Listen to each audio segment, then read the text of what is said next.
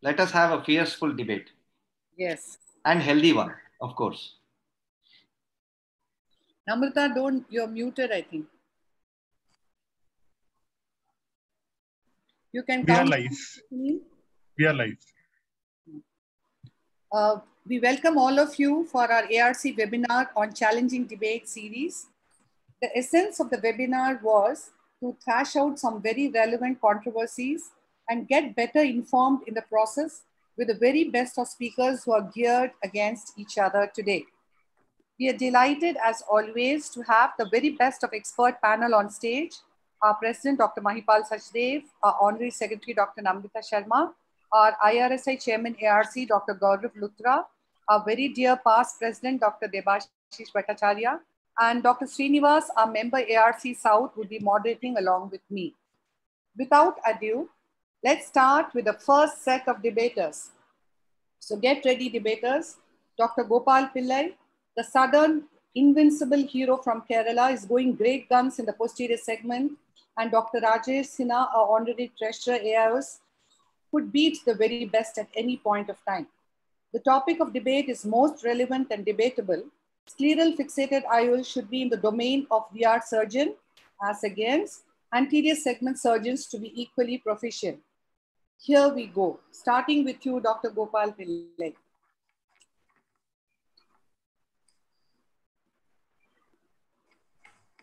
Thank you very much, ma'am. Can you see my screen? Yes. Yes, sir. Yeah. So my time starts now? Yes. Yeah, scleral fixed IOLs should remain in the domain of vitreoretinal surgeons, what I'm speaking about. I have no financial interest. I believe that anyone can learn anything. And the typical example is Professor Dr. Rajesh Sinha, who was my senior, who was trained in cornea, but joined as an assistant professor in retina before he came back into the anterior segment to be what he is right now. But when you're looking at a procedure like a scleral fixated IOL to be given to all cataract surgeons, even China talks about medical ethics. Now, what does scleral fixation entail? It is about putting an intraocular lens just behind the plane of the iris and fixed at the scleral region. Now let us look at some of the statistics of retinal detachment. Out of 100 cases, 42 RDs occur after cataract surgery and trauma, which are the cases which SF IOL is being done. Dr. Rajesh's own statistics from RP Center says that 63% of pseudophakic retinal detachment occurs for PC RENs and sulcus IOLs, which are basically the cases in which SF IOL needs to be done. RD is 30 times higher in cases with lattice without PVD, which are the younger patients with trauma in which SF IOL is done. A population-based study, 11,500 retinal detachments trauma, 16 times risk of RD, 12 times risk higher with vitreous loss. 20 times. It is not 20%, it is 20 times.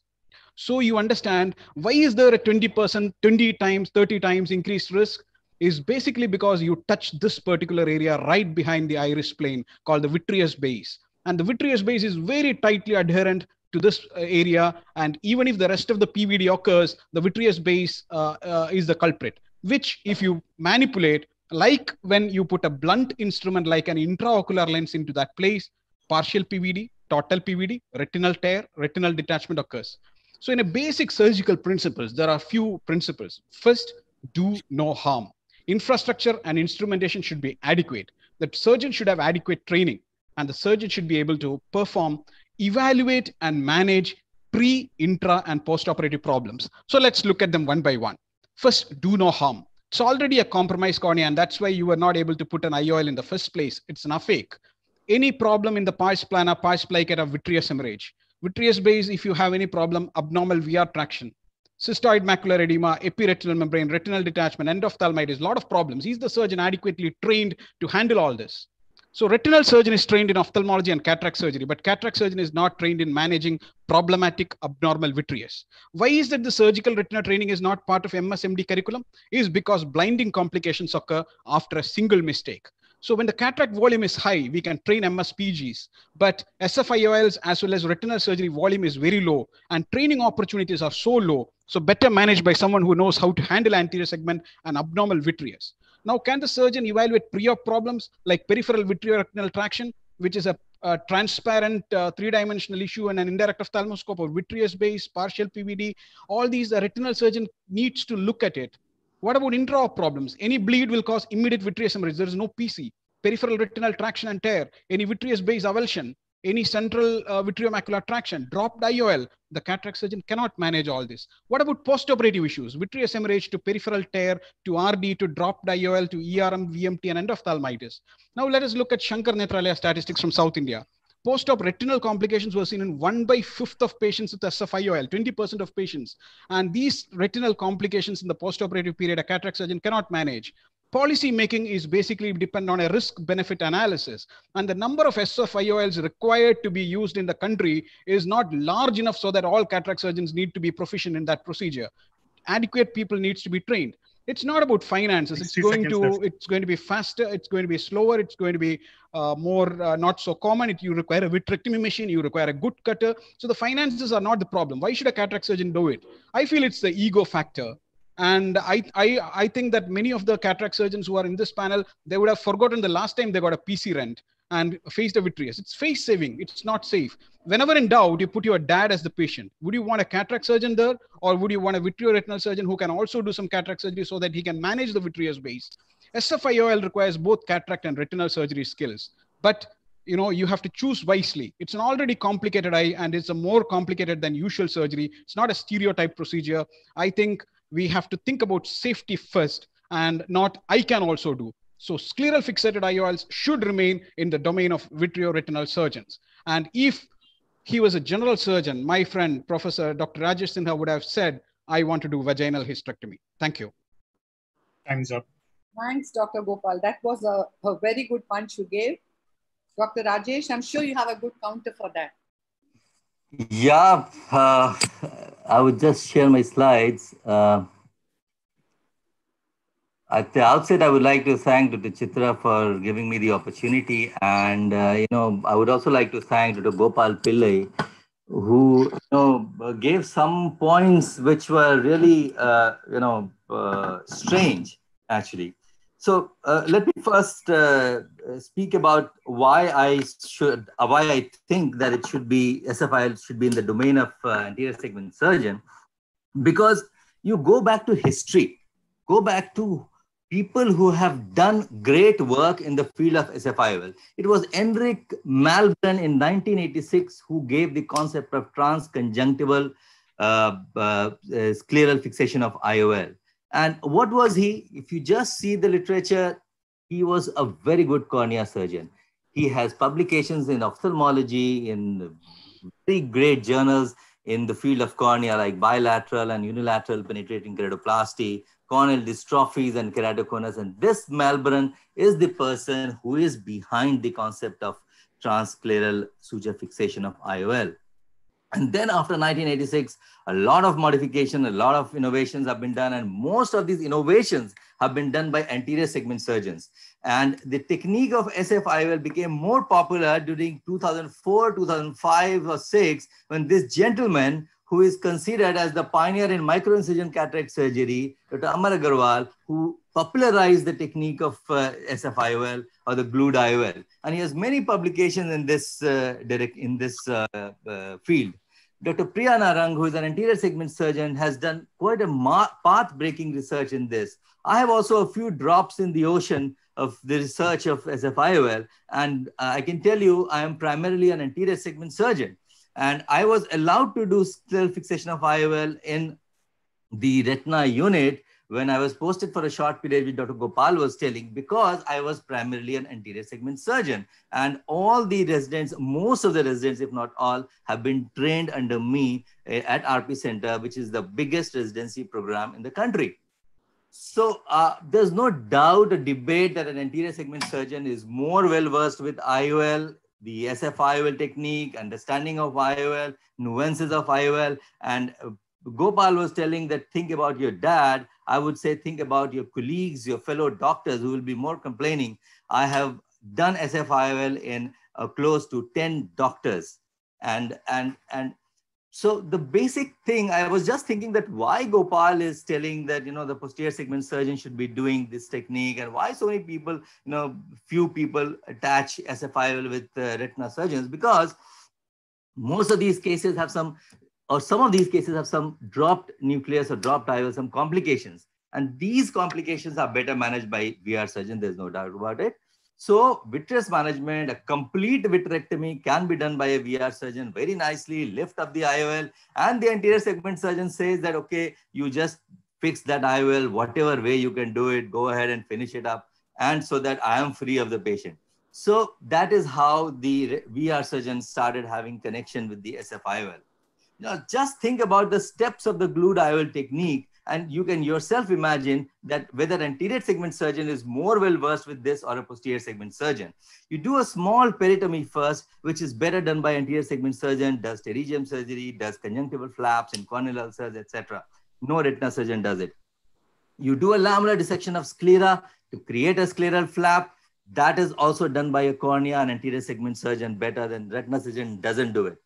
Small anterior vitrectomy is required, not the total vitrectomy which a retina surgeon does. And that can be done through the anterior route or through the posterior route as well. And the pulling technique of, the pulling of the vitreous from the anterior chamber to do the small amount of vitrectomy in the PCRs has been described by an anterior segment surgeon, and that is Dr. Abhay Vasavada, and not by a retina surgeon. IOL loading, injection, haptic holding, exteriorization, tucking 60 seconds.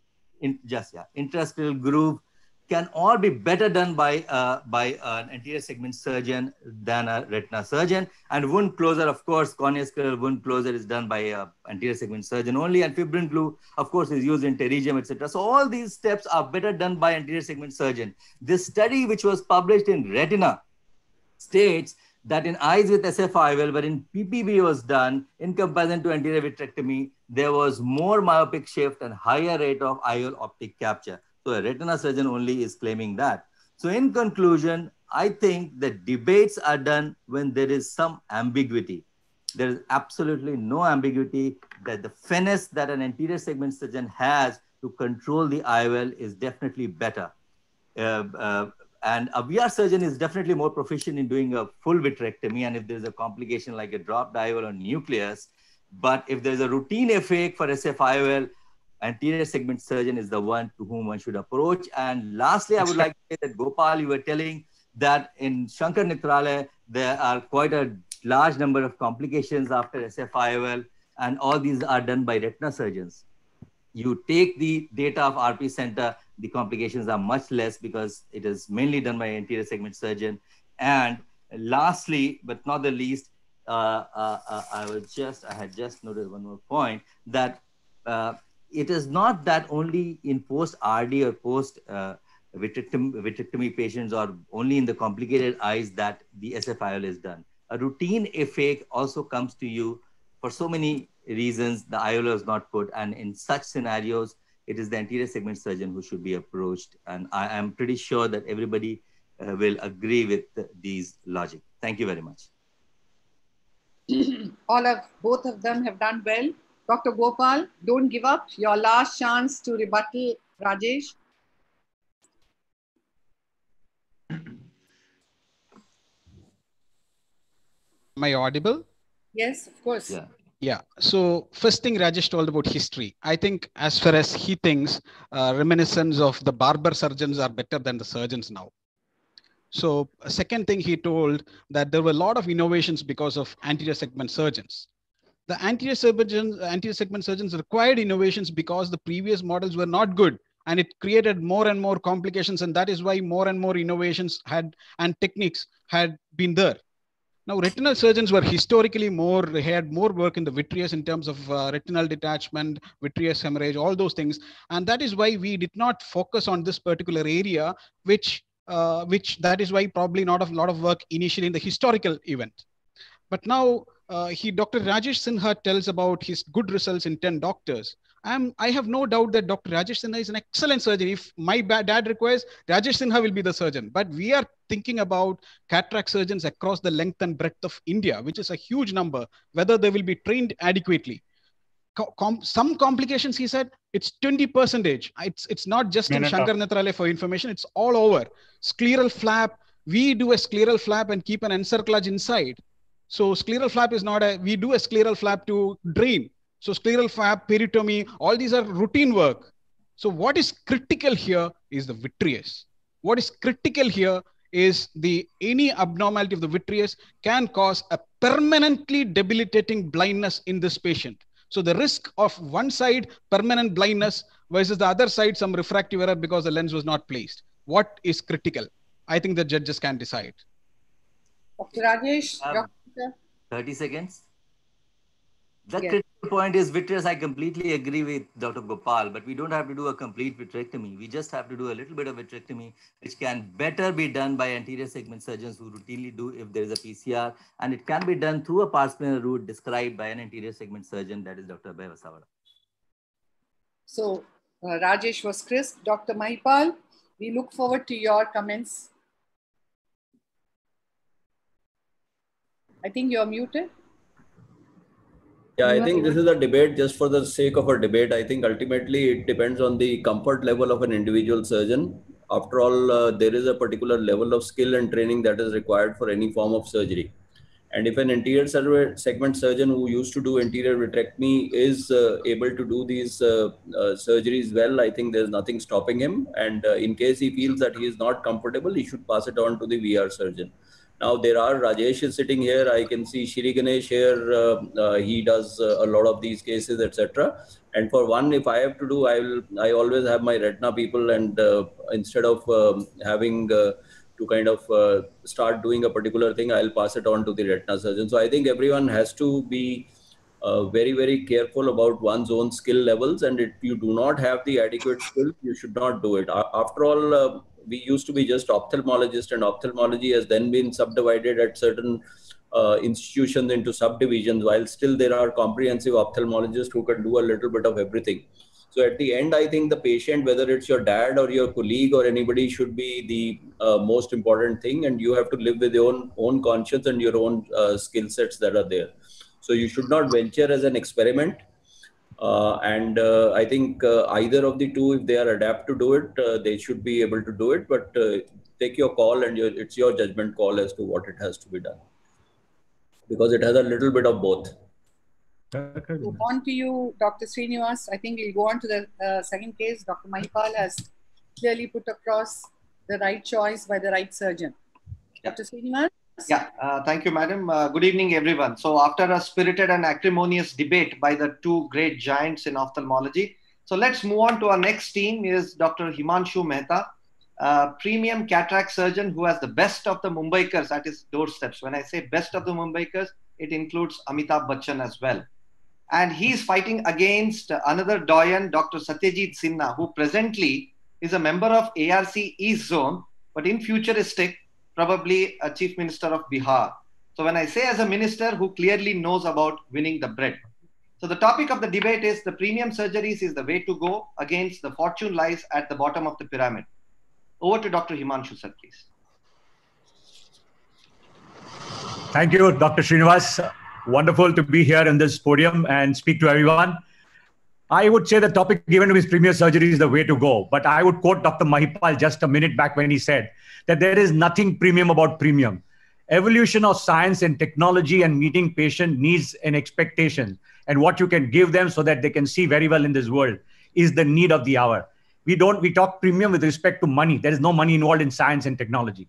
Science and technology will be at the forefront of human life in the years to come. This was said by Albert Einstein in 1944. We'll see how important it is that it is nothing to do with premium. All this is a necessity. Innovation was never a premium. It is a necessity. Now, let's see how the world progressed across in every field. We are not talking about luxuries. We are talking about how science evolved, how we moved from the dabba phone to the cell phone. It's not a luxury anymore.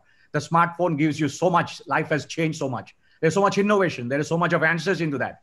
And this is what I'm trying to tell you, that there's nothing premium about premium. What used to be premium is now a necessity at every given point of time. Now, over the years, we have told patients and overpromised them, no injection, arey kuch nahi, no injection, no pain, no patti, arey pata, kal office ja sakta hai. Kal sab dikhega, WhatsApp bhi dikhega. So now patient by evening, if they can't read their WhatsApp, they are going to kill you. That day, look, your surgery has gone now. Now, the money doesn't come. Please don't misunderstand.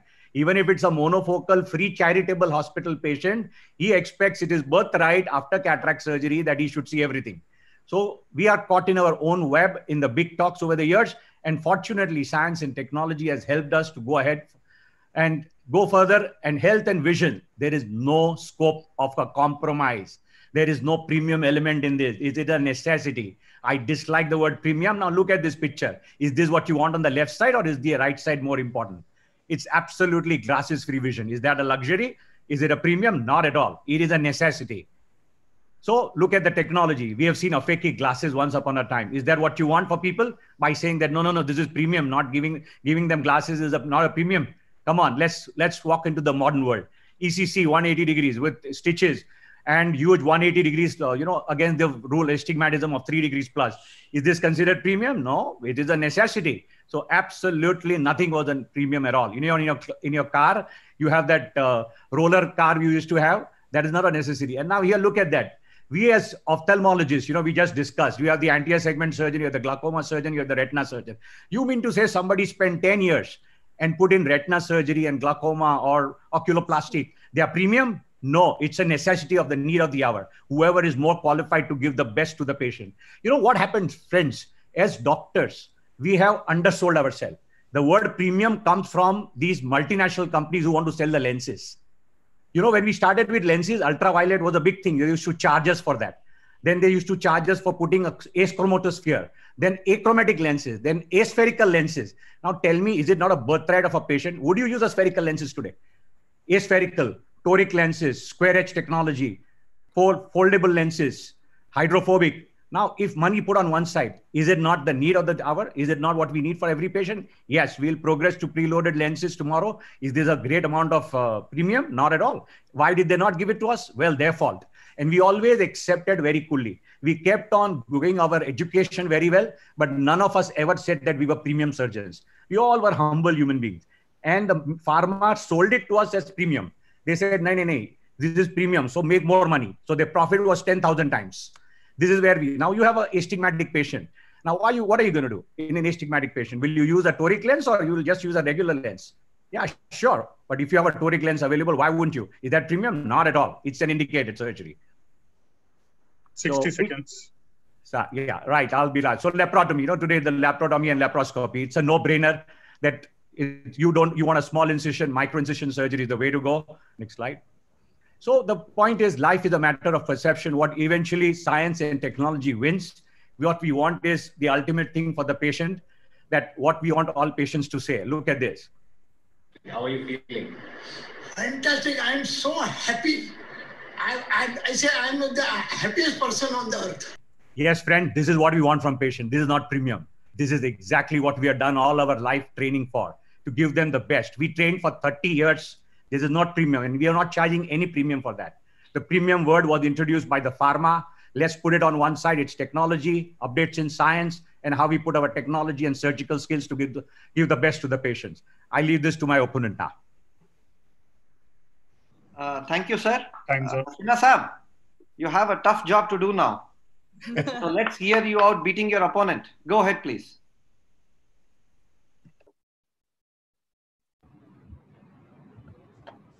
Do you see my screen? Yes, sir. Okay, very good evening to all of you. I have been given the topic of fortune lies in the bottom of the pyramid. My worthy opponent has spoken just now, Dr. Himanshu, and he showed the picture of a plane.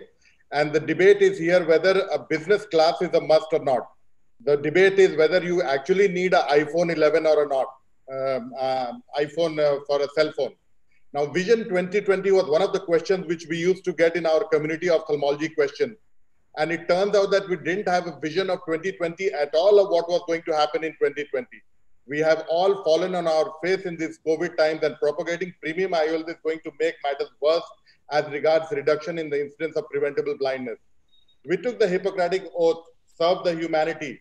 But if we are going to propagate premium IOLs, I'm not sure if how much of the humanity we can serve. There is one thing in COVID times that it has taught us. We have to respect what is required most and not what is a luxury. Cataract means different to different people. For some, it is fine print is important. For some, view of the field of in the village is good enough.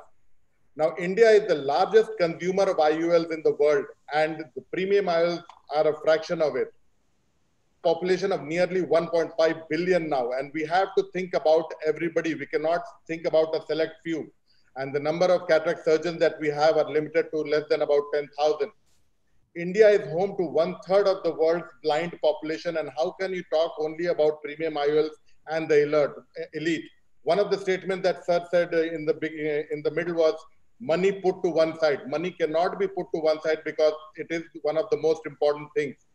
What Dr. Srinivas is saying, Sir is treating the who's who in Maharashtra, but more than 50% of the population of Maharashtra lives in rural area with agriculture as their main occupation. So monofocal is the way to go for India. The cost of SICS is about $20, whereas if you are going to do flax in our clinic with like Dr. Himanshu's, it's anywhere between more than $500. So premium IOLs are a luxury for privileged few. What you see on the top is what India is, and they cannot afford the trifocal IOL that you see below. Now, we cannot just go behind, running behind and copy what they are doing in the West. We have to have our own systems of reducing the incidence of blindness. Indeed, fortune is, lies at the base of the pyramid. My submission is not against the science of the premium IOLs, which Sir was saying. It's about, but its implementation in the country of 1.5 billion people. Progress is not about science, it's all about science, but it should not have a road roller effect on our common masses. Let's talk about the turnover of Arvind Eye Hospital, Disha Eye Hospital. Dr. Devashish Bhattacharya is sitting in the panel. Dr. Sitapur Eye Hospital, Chitrakoot. I'll just tell you, leave alone how much you are making money in the premium IOL sector. Disha Eye Hospital has invested in the past few years 100 crores in West Bengal, and they have a module for it. Arvind Eye Hospital, it reaches out to all the reaches out and serves to all those who are in need. Arvind Eye Care started as an 11-bedded eye hospital, and now they have seen over 40 million patients. Unbelievable. And what they do not depend on donors. Their net profit, and this is from a few years back, was $8 million. Forget about changing it to rupees. I will lose count, but this was in 2010. I think it must be $15 million now. Over and above all that, when you have to put premium IOLs, you have to put in manpower, you have to put counselors and counseling for all these things, and then you have to deliver that. That burden is on the patient, and over and above that, the surgeon also has a lot of burden in buying Pentacam, IOL Master 700, and for the rest of his life, he will keep returning all the EMIs in the bank. 60 seconds. All that you have done, you still have to tell the patient that there will be halos, glare, there may be there may be contrast decrease, so on and so forth. It is much more difficult to manage refractive surprise in patients with premium IOLs as their expectations are very high. And then you have a list of things where you cannot put these premium IOLs with those who have ocular surface disease, keratoconus, monofocal IOLs, those who have low endothelial cell count, macular disease, diabetic retinopathy, patients who have unrealistic expectations, and those who have issues with the weak zonules, whose angle kappa is more in pediatric patients, in small pupils, in patients who have had refractive surgery, and those are the patients in future who are going to come more to our clinics. And just a food for thought, in all those young patients who we are putting the multifocal and bifocals, after 30 to 40 years, all these patients, God forbid, if they have ARMD or corneal pathologies, how will this trifocal and multifocal act is something that we should be thinking about, or will it be the monofocal patients who will fare better? Thank you so much for your patience here. Thank you, Sinha sir. Himanshu sir. Yes. Candidate, yes. and the universal thoughts of Dr. Sinha. So your rebuttal, please. Yes, sir. He just spoke exactly for me. Fortune lies. So he kept talking about money. You know, by vertical integration of Arvind, they have made more money than a premium IOL surgeon can ever think of doing, because he's using science technology to give the best to the patient. He's spending money from his bloody pocket to see that the patient sees well. Every point, Disha out of 100 crore will make 500 crores. And I will lose money because the equipment supplier makes money. That's what, friends, I'm trying to tell you as surgeons. We are walking into a wrong dead trap of saying that fortune, it's not the fortune. I'm not talking about money. Let's talk of science. We are talking only about progress and evolution. So giving the best to the patient, which is his birthright, should be the basic thing that we are looking at. Toric IOL, multifocal, it's immaterial. Glasses-free vision, toric, and seeing very well in this life for the rest of their life. And sir, for that matter, a multifocal with a plus lens would give rise to a telescopic lens for an ARMD patient. This is, I would wind up. Thank you for speaking for me. That exactly in trying to have the volume game, we are trying to make more money. I'm not looking at money. Sorry. Thank you, sir. That is what he's exactly saying. Thank you, Sinha sir. The money, because tomorrow, if I tell him to do a premium IOL surgery for $20, he will not be able to do it. And we are talking about 1.5 billion people, and how many of them can afford going to Dr. Himanshu for a premium IOL surgery? If sir reduces his cost to $20, I will accept defeat in this debate. Half a second. Friends, it is not a fight between doctors. Unfortunately, if we all get together and tell and force the pharma to give the right kind of substance to us at the regular rate, you know, like the PMM lens, which used to cost a bomb earlier on, if we can get all lenses at that rate, if we fight with them and give it to us, we'll give our patients the best. Thank you so much. So after the parliamentary fight between the big guns, I think Debashis sir was slightly confused. Was this topic on the premium surgeries or on Disha? Anyway, it's a good point. We made both of you. So I would like to, Namrata madam, your thoughts, please. How would you like to just like Dr. Mahipal sir said that there is no debate, I would also like to say the same thing in the sense that primarily it is determined by the affordability of the patient. So if the patient is able to afford it, and if the patient wants to have premium IOL surgeries, then that is the way to go. And now, because everybody is so much net savvy, you know, they've already Googled everything and they will come and tell you they want it.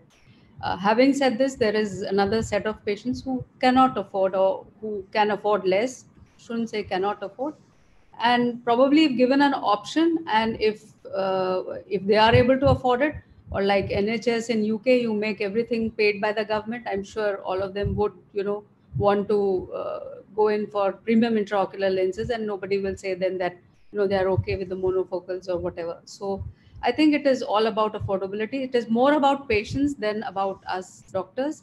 It is about their pockets and less about our pockets. And from our side, it is our convincing ability, how much we can convince them.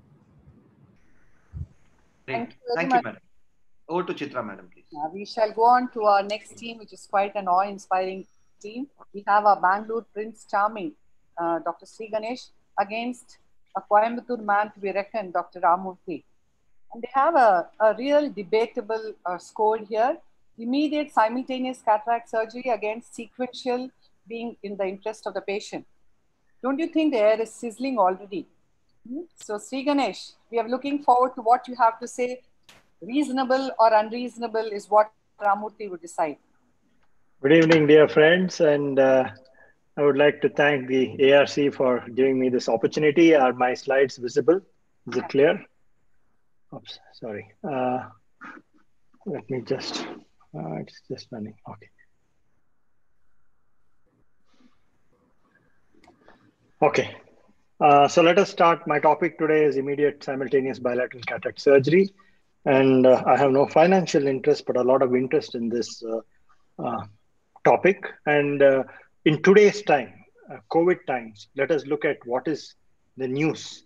The latest conference, the biggest conference was the virtual ASCRS, which happened. And then the ocular surgery news just reported this, that surgeons should consider offering immediate sequential bilateral cataract surgery. And there was a talk by Huck Holz, cornea specialist at Kaiser Permanente from California. And he said immediate sequential bilateral cataract surgery results in half as many operating room and office appointments when compared with traditional delayed surgery. And it requires less personal protective equipment for staff. So the cost saving because of the PPEs is much more, lower cost to the clinic, and leads to less crowded practice, parking lots and waiting room. So in today's world, especially, we will have to consider immediate bilateral cataract surgery. Let us look at the benefits. First, let us look at the benefit to the patient. Suppose you're using general anesthetic, then whether it's an adult or pediatric case, then with one anesthetic, you can complete the surgery on both eyes.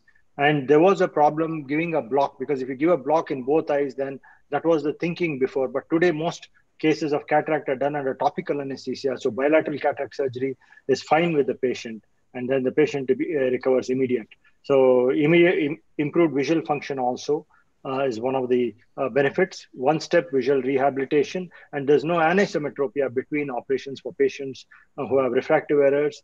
And you can just prescribe one pair of new glasses 2 to 3 weeks after the surgery, bilateral surgery. You don't have to keep changing the glasses, and lesser number of post-operative visits. So less crowding in the OPD and less cost to the patient.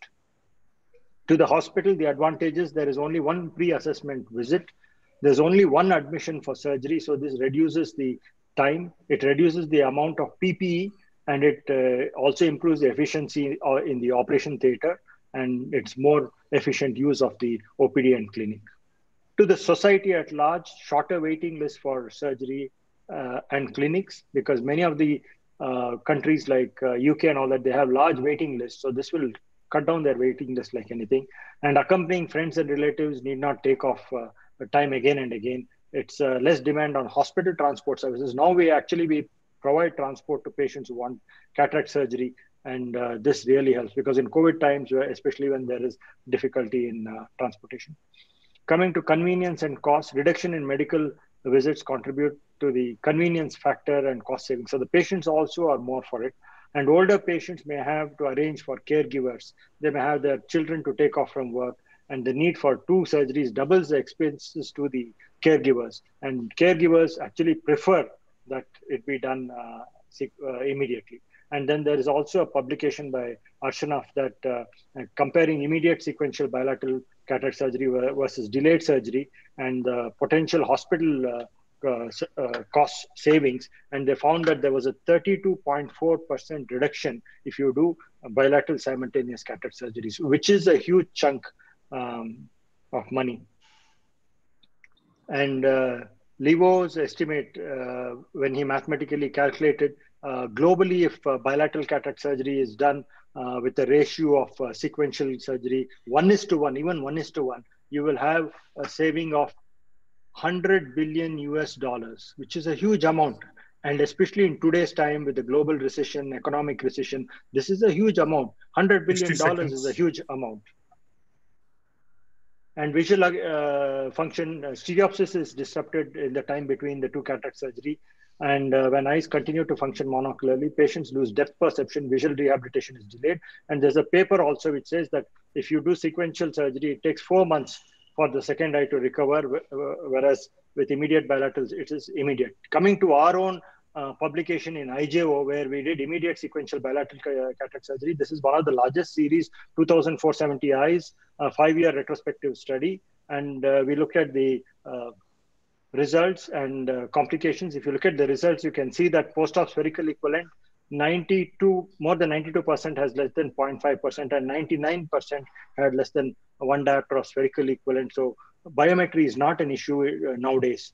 And this is the same thing. You can see 92% had spherical equivalent of less than 0.5%. And complications, only 0.44% PCR, 0.16 vitreous loss, 0.08 CME, prolonged iritis 1.3. So the complication rates were quite low.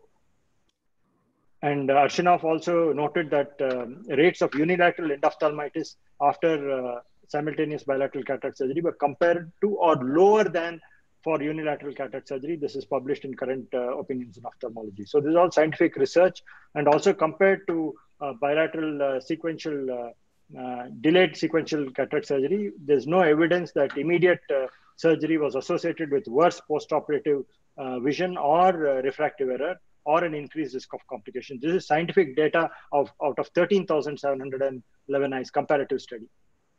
So there are a few keys to success: competent surgeon with confidence, with a complication rate of less than 0.5%. Selection of cases also are important. Best sterility equipment, you can't do it for everybody. So when procedures like LASIK, multifocal IOLs, ICLs can be done bilaterally, while not bilateral cataract surgery, amount of patient inconvenience and discomfort is greatly reduced, and effect of second eye syndrome is abolished. Especially in today's times, dear friends, we have to think about bilateral immediate cataract surgery. And to do bilateral surgery is basically a mental block rather than any other barrier.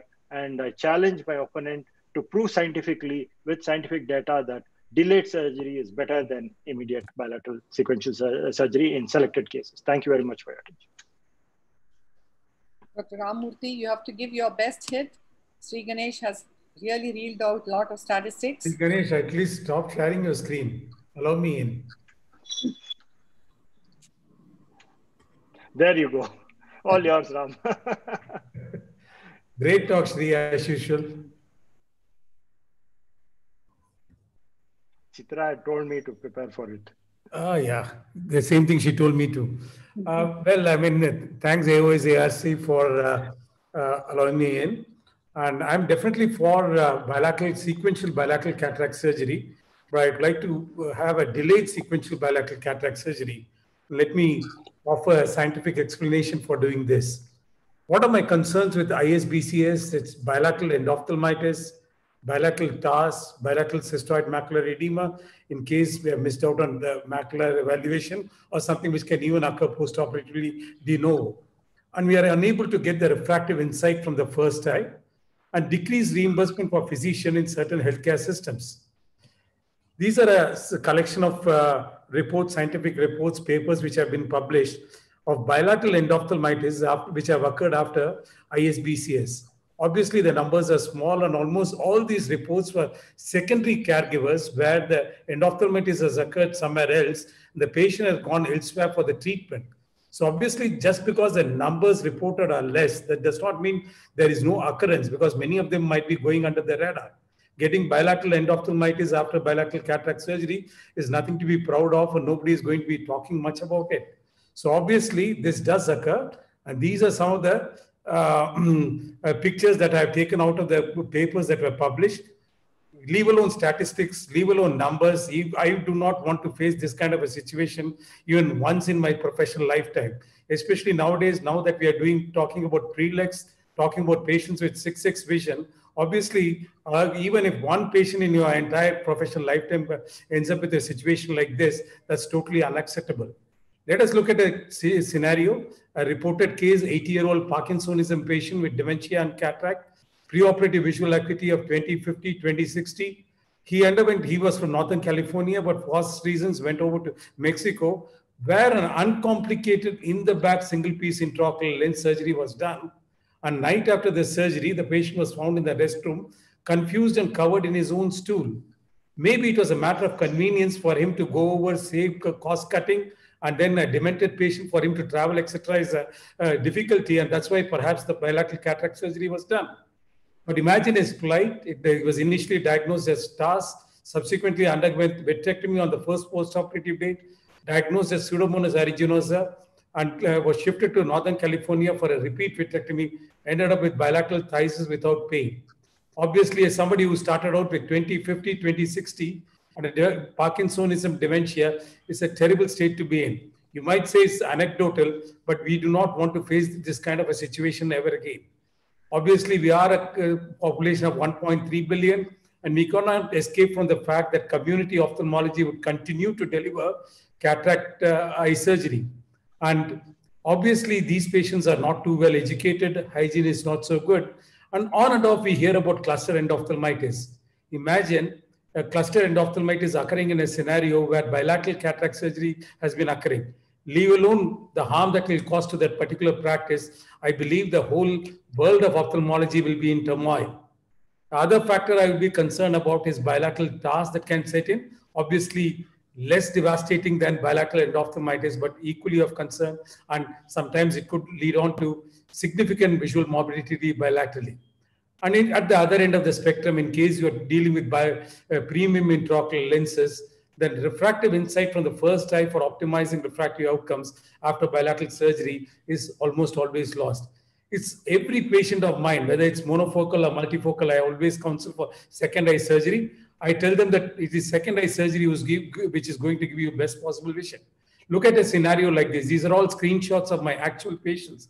Underwent LRCS with Symphony multifocal and excellent vision for distance and intermediate, but required a +1 diopter for the near vision. Obviously, unhappy vision. So we went ahead and implanted a Technis plus 4D in the other eye. Mix and match. Look at this scenario where you find that what was required was a plus 0.5 diopters. So in this situation, we just did a mini monovision, titrated the power of the eye in the second eye so that bilaterally implanted, they did well. Another case, you see EDOF toric multifocal that has been implanted, but again, there is a somewhat inadequate near vision in the unhappy patient because plus 1 diopter. So the second eye goes ahead and receives a toric trifocal lens, which obviously optimizes the kind of outcome that this patient has. And coming to the reimbursement as such, 100% for the first eye and 50% of the second eye is what is there in the US. In Japan and Israel, no reimbursement of the second eye. In most countries, when bilateral surgery is done, reimbursement of the second eye is somewhat less. Maybe it's not so in India because it's not widely practiced. But once it becomes a norm, obviously insurance companies are going to look into the reimbursement. And what's our last of my slide? What is our protocol when we do delayed sequential bilateral cataract surgery? Patient walks in for a complete evaluation, discharged soon after the first eye surgery, reviewed a week later, and evaluated, or at the same time the second eye is operated. And only if there is a doubt about the outcome in the first eye, any tests are done. And the patient goes back and comes back only for glass prescription bilaterally a week or 6 weeks later, if at all is needed. We have cataract cowboys, I think, with the only need for bilateral surgery is for the economics of the doctor. So Ganesh, you are an excellent surgeon. Patients are always going to come back to you for the second eye surgery. Don't worry about it. Keep the patient's concern as your primary concern. Thank you so much. Dr. C. Ganesh, I think Ram, I think it's finally about the money, because you're worried about the reimbursements primarily, and you make more money than me doing delayed cataract surgery. So let me give my points. The first, he showed a patient, 80-year-old patient with dementia who was covered in his own stools. Of course, if you go into your own stool and put your head into your own stools, or if you go into the swivage plant, then the risk of endophthalmitis is more. So case selection is very important. I am a member of the International Society of Bilateral Cataract Surgeons. There is a society like that, and the society has protocols. I couldn't talk about it, but it's in our paper, which we published in the IGO. So you will have to, case selection is very important. This patient was not an appropriate patient for bilateral cataract surgery. He didn't have caregivers. He was alone. He was not taken care of. And if you have infective material in both your eyes immediately after cataract surgery, what else can you expect? So that was a one-off case which you cannot project.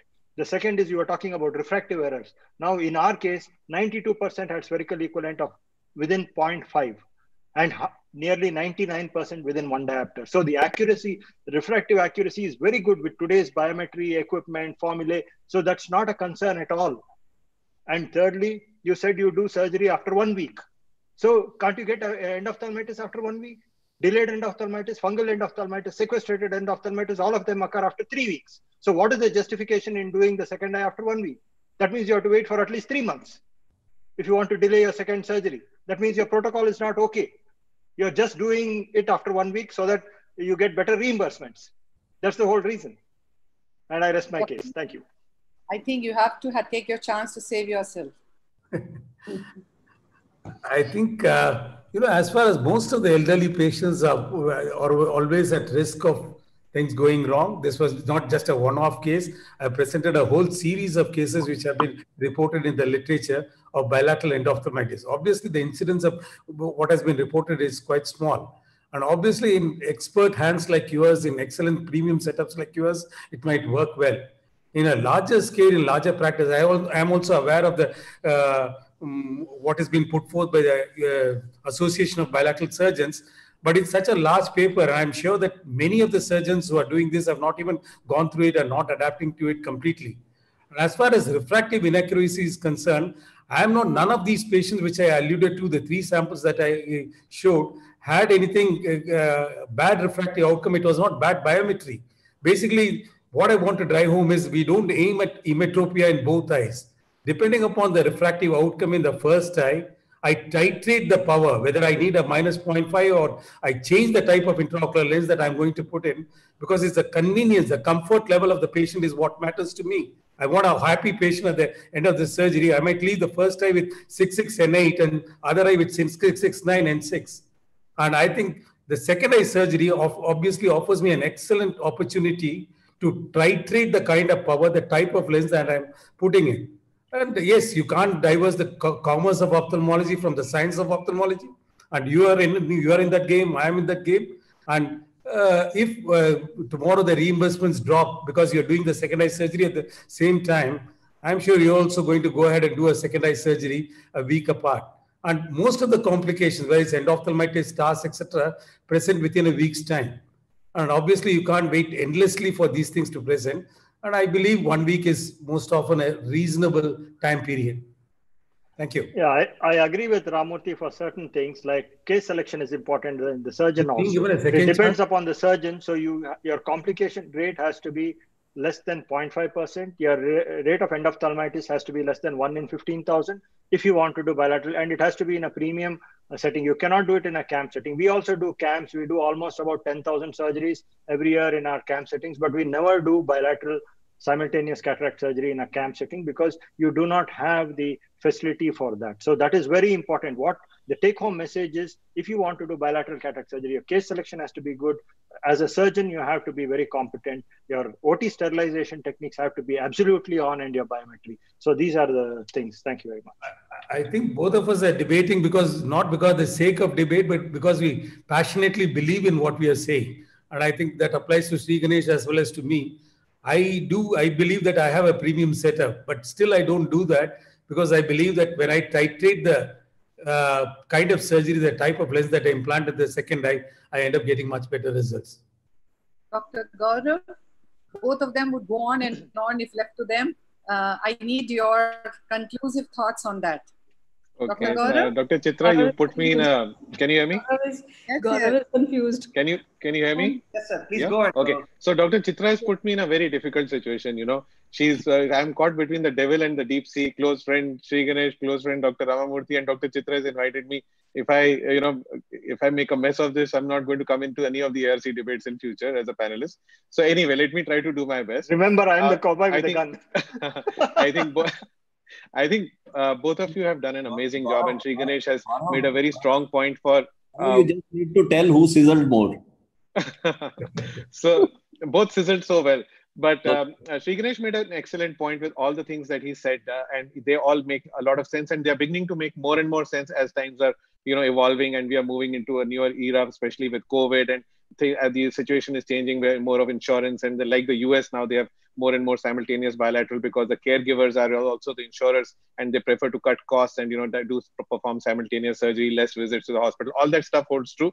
Something which I did, and as well, because you have, in your controlled environment, as you said, and in fact, the last part that you said made all the sense that, in your controlled environment where qualities and everything is excellently controlled, you are able to offer this, but not in your charity setups where, there is that risk where, there can be small compromises. So you have to have the best of everything, and only very few setups would qualify, or very few surgeons would qualify, where with proper case selection, they may be able to do this.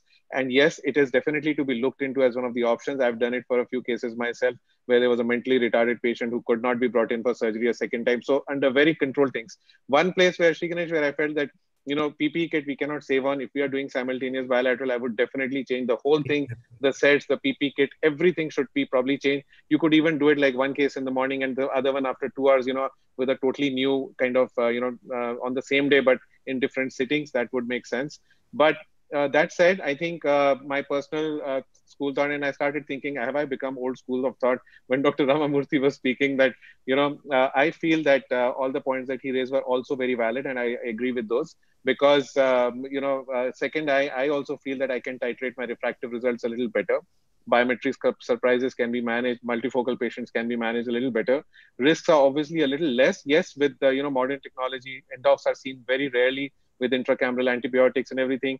Yet, even that one patient where you might get it. So I think we are moving in that direction, and the future may show us more and more simultaneous, immediately simultaneous bilateral in select situations, in select setups.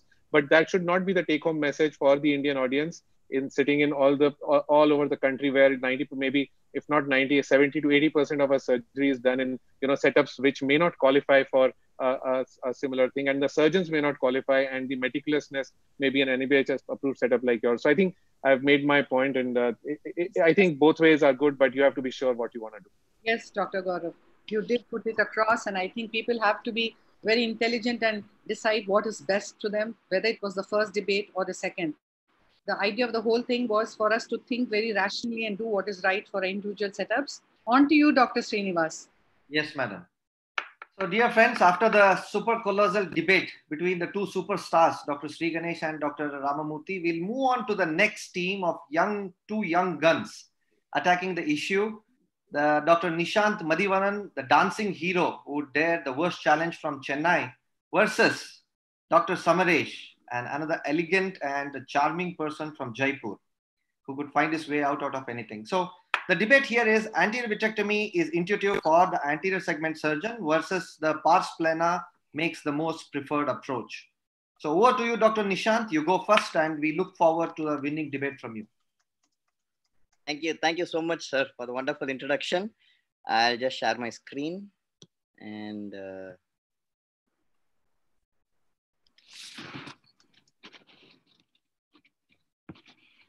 is it seen, sir? Yeah, please go. Yeah. So yeah, my time starts. So I don't have any financial interest, but definitely have the finance interest of what Samaresh has. So you have told it very perfectly what an anterior surgeon should do, the anterior vitrectomy.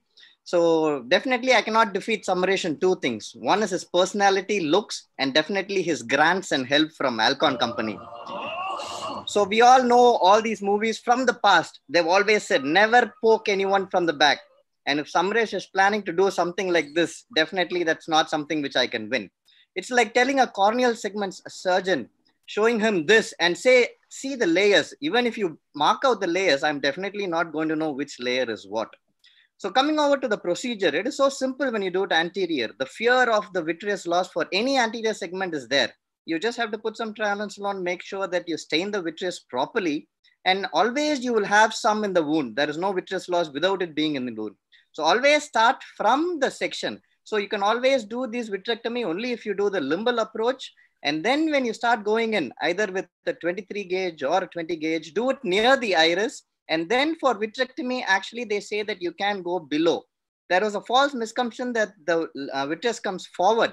But as long as you cut and aspirate, which I'm sure Samaresh also will agree, the chances of vitreous coming forward is definitely very less. And you can even sweep through the main port, go all see the vitreous which is attached at the section. And also you can do the vitrectomy as well when you go through the anterior approach. I'm definitely sure reaching the anterior segment is going to be tough.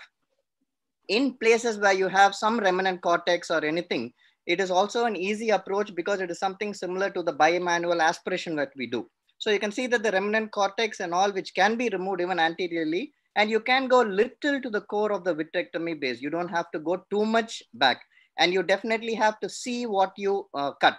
So I drive this kind of a red car with this machine is what I have. I'm definitely sure with Samaresh's machine and his car which he uses, he will always get the 23 gauge vitrectomy. He should know that all of us don't get the 23 gauge vitrectomy for all these machines. So with the side port which we normally use, a 20 gauge will snugly fit. All of you must agree that you should have a snugly fit side port for the vitrectomy. And if at all you do a side port and make it a 20 gauge, you definitely have to suture the sclerotomy or put a trocar. So this is also where you have a PCR, you can do it at the iris plane, and then you can see that the PCR does not extend, which is something which they say there are chances of extending. And to also note that when you also place the IOL, and then if you want to wash the visco, you can actually go anteriorly behind, through the limbus behind the IOL. While washing the visco, you can also cut. And we have moved over from the micro incision cataract surgery to what Samaresh is going to talk about, the multiple incision cataract surgery. And we all know that when you want to have, after a vitreous loss, the first thing, this is done by a retinal surgeon, you can see the hypotony. This fear, if you get while doing, trying to put a trocar or any port is going to be definitely tough for an anterior segment surgeon. Let us all be sure of that. We are not posterior segment surgeons. And putting this amount after a hypotony, you will definitely make sure that you damage the retina on the other side, or do an optic nerve sheath fenestration while injecting the trocar. And not only one, then you decide your infusion port is there and you need another. So you make it multiple incisions. So when we don't have proper literature, finally it comes down to the crowd's choice. I was the best because the crowd loved me. When the crowd, you win your freedom. So there was a poll, audience poll, which was done in ASCRS, where they showed that 70% of them performed bimanual anterior vitrectomy. Samaresh can actually have that 6% of the people who actually performed bimanual pars plana vitrectomy. And coming over to the complications, yes, this is the most important. When you go anteriorly, wow, iris tissue injury. I think there is nothing more to add to it. And when you go pars plana, there you go, the retinal tear, the detachment, the hypotony, the effusion, the hemorrhage for the endophthalmitis. I'm sure that all these complications are possible even in anterior vitrectomy. But when you have to choose for the patient's benefit, the risk of anterior vitrectomy through pars plana, when it is increasing, why do you as a surgeon want to give an increased risk of problem to the patient? And sometimes I'll say, always fight me anteriorly, never go behind my back. Because if I have to teach you a lesson, I will go on whatever means to teach you a lesson in the proper way. So thank you, Dr. Chitra Madam. Thank you, Aios, for giving me this opportunity. That was wonderful, Nishant. Very good. Wonderful. So over back to Dr. Samaresh. So we all know Dr. Samaresh is from Jaipur. Dr. Samaresh, we want you to pilot this debate. And we all know what a pilot can do to any stable government, right? So just go ahead, Samaresh. We would like to look forward to your punchline. So first of all, at the outset, I'd like to thank Dr. Srinivas for a beautiful introduction, Dr. Chitra for inviting me for this debate, and I'd like to acknowledge the presence of one of the teachers who shaped my career, Dr. Meenakshi, who's also presenting today. It's been an honor. And Nishant, I love the fact that you rehearsed the talk so well. You know, I mean, you had to work hard for it while I just made my slides listening to you. So it's very important to understand. I'm just going to discuss simple science for, if you had just attended anatomy lectures, you would know. First of all, in techniques, you never do anything through the main port. So forget about pars plana. When you talk about limbal, don't touch the main port. And you are vitrectomizing on the main port, which is something you don't want to do because it's like a lip. It will open and it will prolapse more vitreous. Separate the irrigation from the aspiration. That's the first thing. So that I think you didn't cover, so I thought I'll bring it up for the crowd. But we are not crowd and we are here to teach because we are a little class apart. So the question right now I understand is whether we should approach the vitrectomy, the PCR through a limbal or a pars plana route. Now, why a limbal route? We all know limbal is familiar territory. That's what our teachers taught us in our time. They said, no, don't go limbal way, don't go the pars plana way, people will get confused. And since then, it's been the norm. And so everybody's been continuing. The problem is, as a cataract surgeon, our goal, if at all, is to fix the IOL inside the capsular bag, in which, if we can, because that is what we have committed to the patient when we started the cataract surgery. Typically, a posterior capsule tear would enlarge.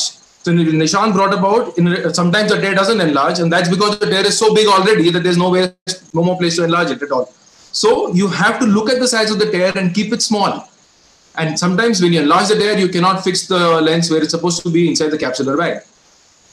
Pars plana, what's the good part? I'm discussing pars plana vitrectomy from a cataract's perspective. So most often you can avoid enlargement of a posterior capsular tear from where it started, and I'll show you how.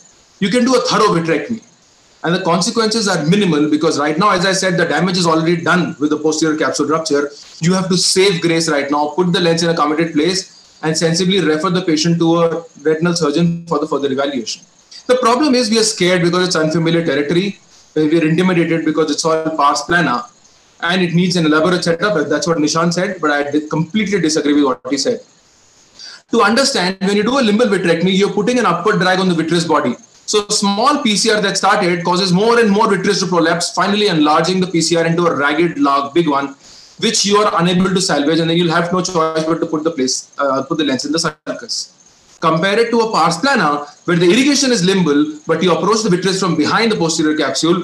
You drag that small vitreous back into the posterior compartment, trying to keep the edges of the PCR nice and controlled, and the PCR would typically not enlarge, and then you can later tackle this PCR by one of many ways, like a posterior capsular excess. Looking at it scientifically, If you look at this, we are doing a very slow motion video photography using 300 frames per second. Notice that when you do a limbal vitrectomy, notice that upward drag, the whole vitreous body tends to jump up anteriorly, something that's not visible with the naked eye on a routine microscopic or a surgery. But if you slow it down, you realize how much it's moving. And a small PCR that you saw is now has a sharp edge. It's expanding like a zipper. Compare it to a pars plana, in which the irrigation is through the limbal route through a side port, and the vitrector is in the pars plana, and notice that there is no movement of the PCR margins, and it's so simply controlled that you can clean up vitreous completely. Not only in the area of PCR. So again, this is a Miyake Apple view where we are recording, you're operating from the top but recording the eye from the bottom. Notice that if you do a limbal vitrectomy, you have a very, very small area to play around simply because you're limited by the anatomy that you're approaching. You can only clear your vitreous in the area of the PCR. Compare it to a pars plana.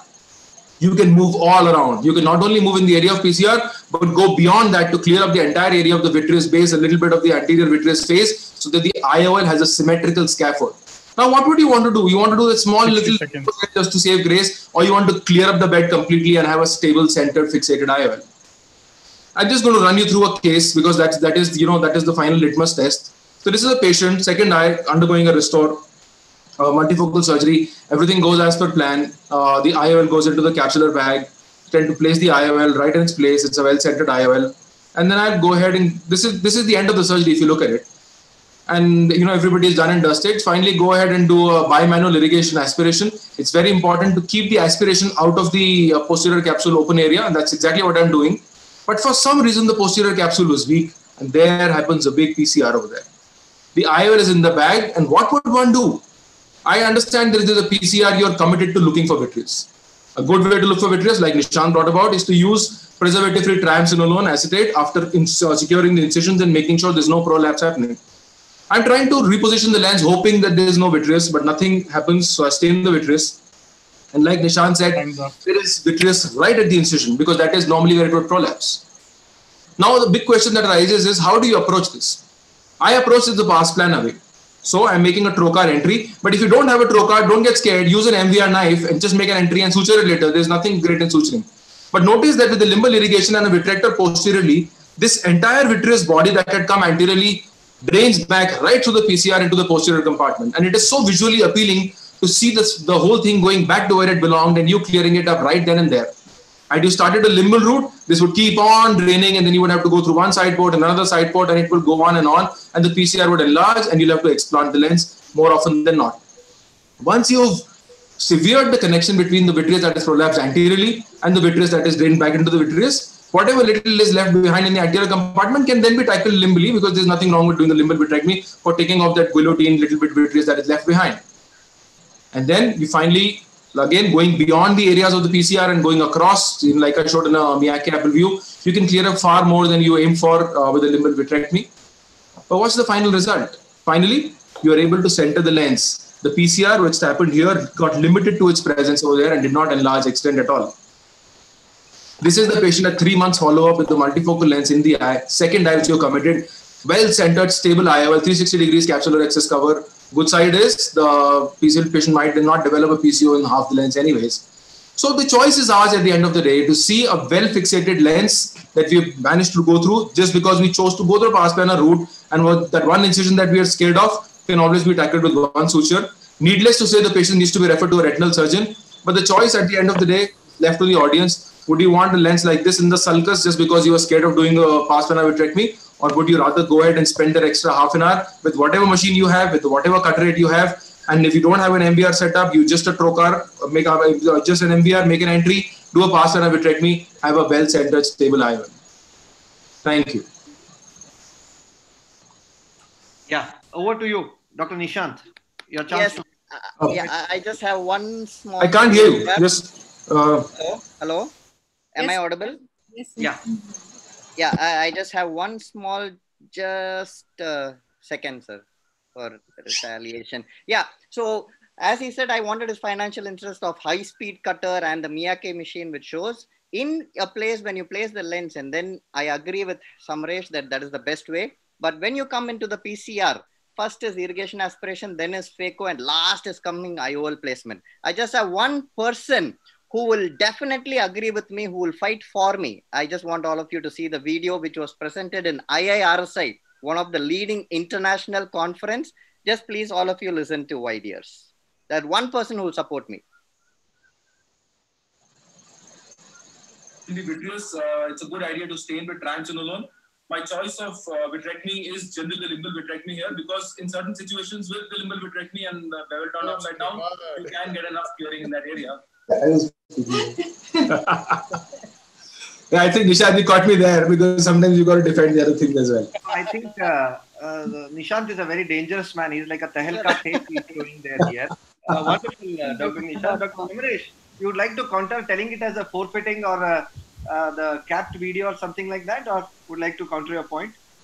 No, I think that I was trying to make a point over there that if you're scared of pars plana, you can still do limbal in a small PCR which has a rounded edge, but he didn't show that part. Fantastic. Great. So because he comes from the land of pilot, so he knows how to handle situations very well. Thank you, Samresh. Thank you, Nishant. That was a wonderful debate. Thank you, sir. So being a vitreoretinal surgeon, I'm always biased because of the pars plana route. So let's hear from a more neutral man today.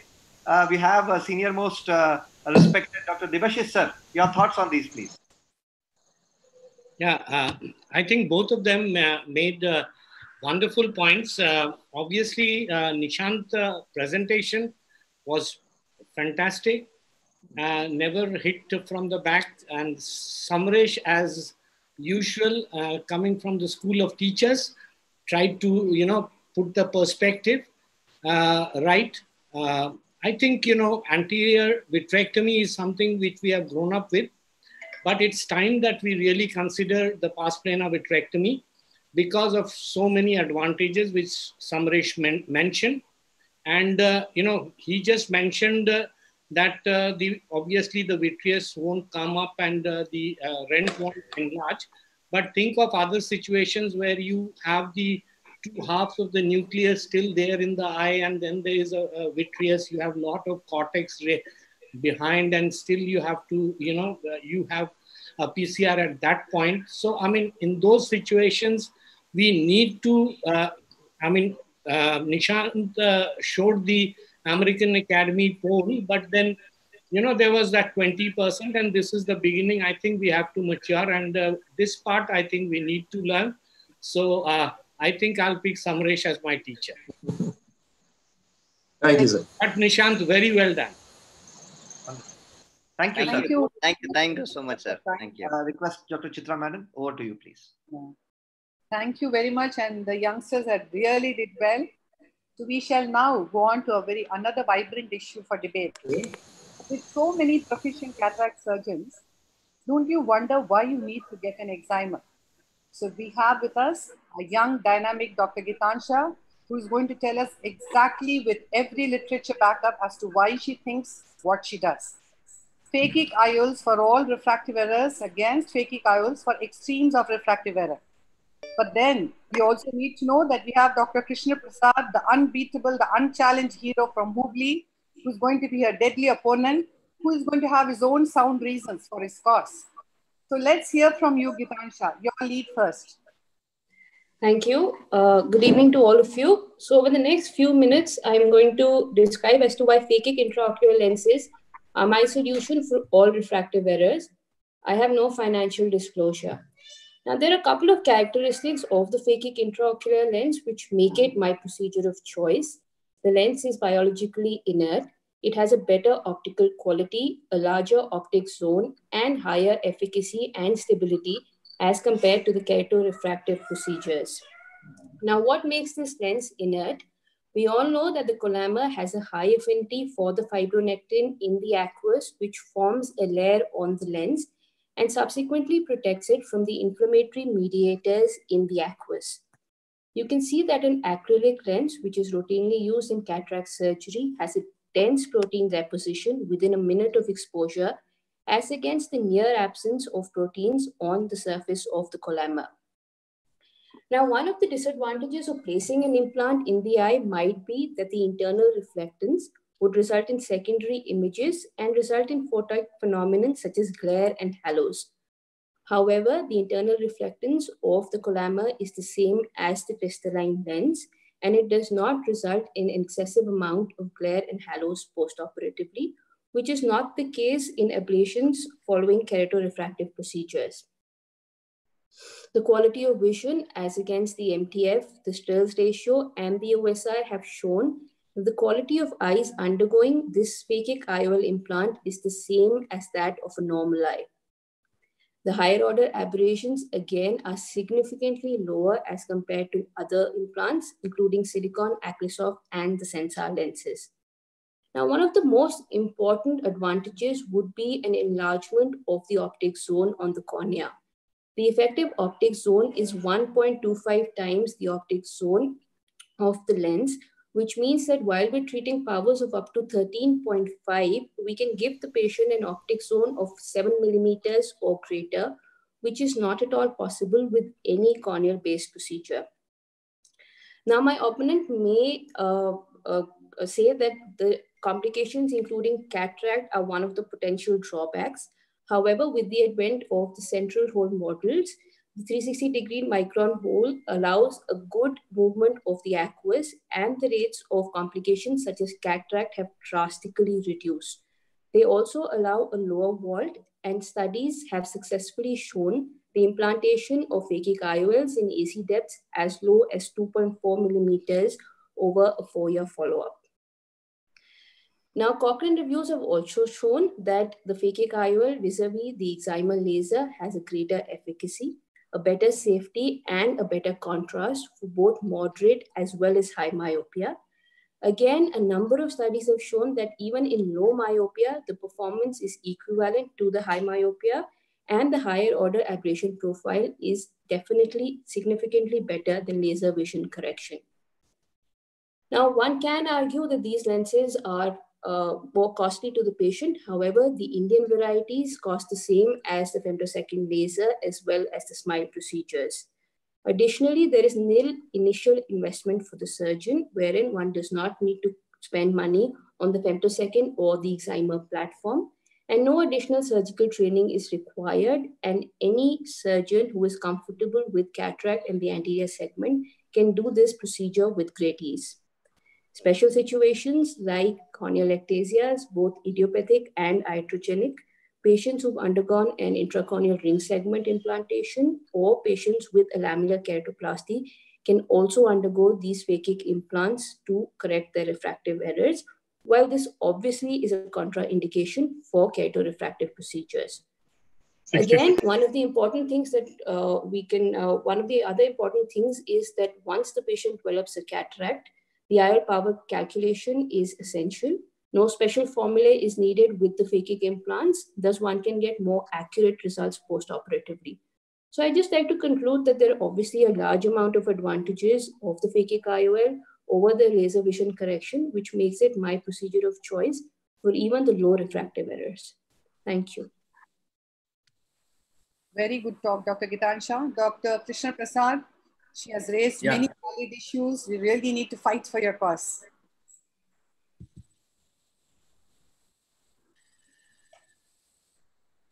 Thank you very much, ARC, AOS, and Dr. Chitra and the team. So, phakic IOL should be reserved only for extreme refractive errors. I think the other one thing, I mean, the opposite of this has been told by my opponent. I think to speak, I mean, opposite to this particular topic of mine, it requires a great deal of brave heart and good measure of clinical ineptitude. I mean, let me probably introduce Dr. Gitansha for you. Dr. Gitansha, young people are basically very impulsive, like Dr. Gitansha, a lot of cortisol and a lot of adrenaline, because they're very impressionable. They believe the company narratives very easily, and they are vulnerable to market pressures. And whatever the people say, they are not very resilient. They quickly change, and also they lack the wisdom theory. So corneal procedures for low to moderate myopia, refractive errors, and phakic IOLs for high myopia, this has been a common understanding and a common sense. Okay, I think what is the beast, the beauty and the beast? The beauty here is the LASIK and the SMILE, which we have been doing for a long time. And the beast is the phakic IOL, which, has its own share of problems. See, the LASIK and SMILE has been the best thing that has happened in this century. the newer technologies that have come in and the new, very skillful surgeons bringing a lot of innovative techniques. Okay, we have the better understanding of corneal biomechanics, and the pathophysiology of ectasia has been very well understood, and it has been time tested. And it's also economical because ICLs are very costly for the patient, especially the toric intraocular, the phakic eyeballs, much easier with trans-P arcade surface ablations. So this is a very important question that I want to answer. Why anybody wants to perform a phakic IOL for low to moderate myopia? Now, when Dr. Chitra asked me to take up this topic, I said, Dr. Chitra, there is no debate here. My opponent will be in great trouble. That person will be defenseless. Please do not give this. So this will be very difficult for my opponent. But she said that is exactly the point, because I'm giving to Geetansha, who is my daughter-in-law. Okay, so the borderline corneal thickness, she said for borderline corneal thickness, probably there is a case for ICL. But we know that with the present-day techniques, the kind of new innovation that have happened in the corneal refractive surgery, we are able to take care of this. She said this photopsia.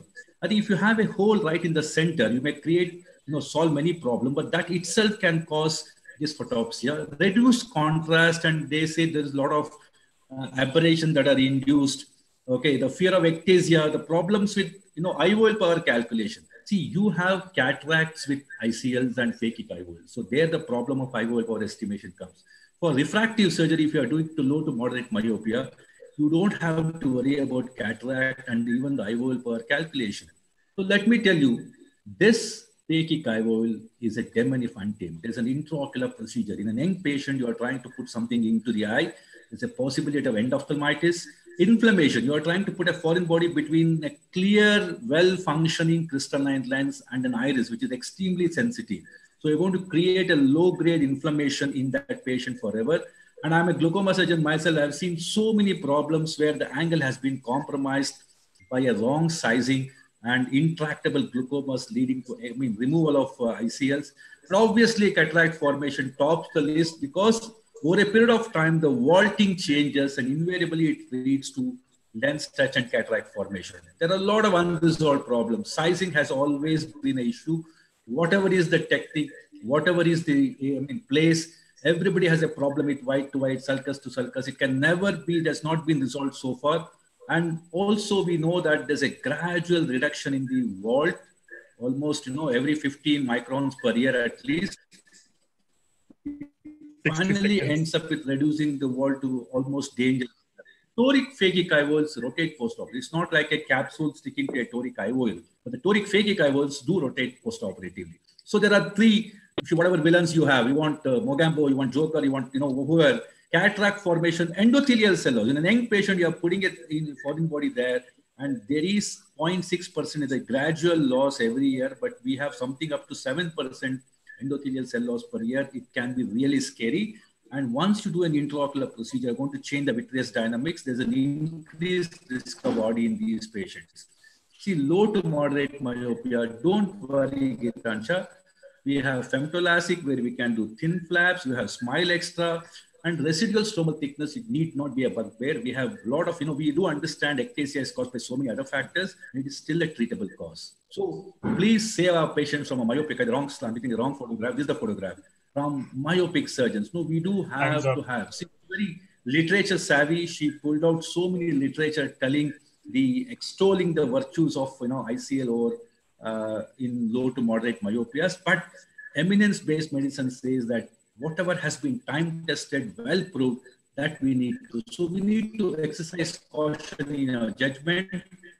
We have to stay extraocular. We know cornea well by now. So let us do a corneal procedure. Let us not create a traffic jam within the anterior segment leading to glaucoma and inflammation and unwarranted posterior segment problems. And let us perform an advanced corneal laser procedure, which are available so that we can have a well-established and very rewarding results. And very importantly, let the good sense prevail. So this is something I would like to say. Let us not create new problems just because that we know. ICL for extreme myopia, I do agree. But for low to moderate myopias, we have well-established procedure of laser vision correction. Let us stick to the rule book and let us have happy patients. Thank you very much. Good, Dr. Krishna Prasad. Geetansha, you have a minute to rebut. Don't spare him. So thank you, sir. I just retort to your points one by one. The first thing you said was that the procedure is not as economical, but like I've already pointed out, that the Indian varieties cost the same as the procedures such as femtolasic and SMILE. Again, you said that there is an increase in the, now we know much more about the corneal biomechanics, because of which we can carry on laser vision correction safely. But we also know that patients who have early FFKC or any form of ectasia cannot undergo these procedures, and we have to resort to phakic IOLs. Again, yes, being an intraocular procedure, there might be a slight risk of inflammation, but like I've already shown, collagen is exceedingly inert and the risk of inflammation is negligible. Yes, there could be a risk of infection, but even LASIK comes with its own set of unique complications. Sizing and rotation is not an issue as long as proper preoperative measurements are taken. You also pointed out that there is an increased risk of retinal detachment, but that is more in patients in which PVD has not used or they have a high myopia. But in cases of low myopia, the risk of retinal detachment is exceedingly low. And I just like to end by saying, as regards wisdom teeth, I have all 4 of them. Okay. Quickly, I'll probably say you are very literature savvy. I do appreciate that, Gitansha. Very well done. So, ICL is really good. I do understand that. You have all the literatures to say that ICL is extremely good. But why do it in low to moderate myopia? When we have very good results with our SMILEs, our PRKs, patients are very happy, we're staying extraocular. Why go inside the eye and create a new problem for an young patient? Cornea is a much more well-known territory, and basically a myope, even a low or moderate myope, when you go inside, you're going to change the dynamics to an extent. So we have seen patients with ICLs coming with great problems. So let us not create a new problem in a patient, especially low to moderate, which can be very well corrected by so-called the present-day laser vision corrections on the cornea. That is exactly my point. Thank you very much. Both spoke very eloquently, and so was the rebuttal. But I now want the president of Aios, not Gitansha's father, to leave the right take-home message to all of us. So I think the take-home message is that the mother-in-law. I'm your student also, sir. Yeah, I'm your student.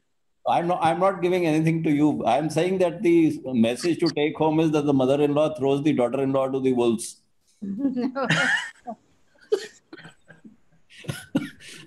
But because you are my student, so therefore you did justice and things. I got my compliment, sir. Yeah. Good. So in any case, I think there are lots and lots of people who are going in for the ICL procedure as regards the procedure of choice, especially those who don't want to miss out on being refractive surgeons, vis-a-vis not being able to afford an excimer laser or a femto. But I think obviously the topic that was given to Gitansha was to a large extent against what you said was the commonly agreed principles of tackling low myopia, since it's a time-tested gold standard kind of a situation. And I know that Gitansha also does the same. So obviously she's being asked to bat with both her hands tied at the back. But I think there are lots and lots of people who are actually wanting to do this procedure as a procedure of choice. The number of people doing the ICL and especially the Indian equivalent has increased. And there are a lot of surgeons in the periphery who do not afford these laser vision correction. They are doing it. But I think as even if I have to do it for low myopia with extremely good corneals and rest everything, no dry eye, etc. I don't know whether she pointed out, but I think dry eye is one of the things where you would wish to prefer to not touch the cornea.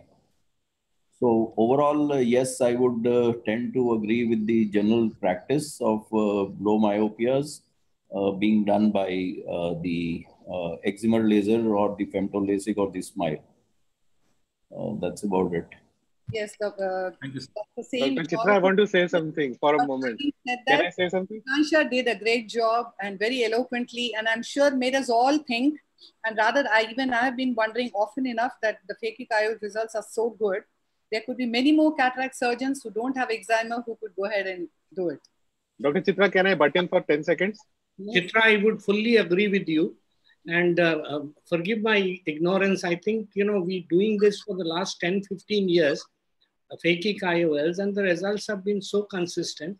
And the more we do it, I think it becomes the refractive procedures as such become more popular, and especially hyperopias and other things which don't yield, and even, correcting presbyopia now that we have the trifocals stabilizing. So all in all, I think phakic IOLs as a refractive procedure, forgetting our eximers and our smileys, I think can be a good thing for. Dr. Gaurav, your thoughts? I wanted to say that Dr. Mahipal has been very unfair to Gitansha. She did such a great job of, defending her case. And I fully agree that now the future is with low-powered ICLs. I've been talking about it as well. And she did a fantastic job of, defending this difficult topic, but she was up to it and better. I think it was a one-sided kind of this thing, and there was no debate in it, but Gitansha just fought back very nicely. Thank you. Thank you. Dr. Krishnan Prasad, you did very well too. So we go on to our next team, Dr. Srinivas. So on to our, so after hearing from the perplexing debate from the two vociferous speakers, so let's move on to our next strong team. We have Dr. Vaishali Vasavada, a very versatile surgeon and a strong speaker from Jaipur, is up against Dr. Naren Shetty, the Prince Charm of Narayan Netralaya, with the great skills in the set of the complex surgeries. So let's hear from both of us. So Dr. Vaishali will be talking on how to address the lower grades of astigmatism in cataract surgery with toric in all cases. And Naren would be speaking that LRI and the arcuates are for the lower grades. So over to Dr. Vaishali, please. You're muted. I'm so sorry. Thank you, sir, and wish you many happy returns of the day. Madam, Dr. Chitra, many, many thanks for making me part of this so interesting debate session. And I'll try to keep up to the spirit. Can you see my screen here now?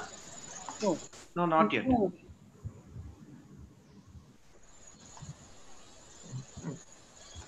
Wait, we just sharing. Open it.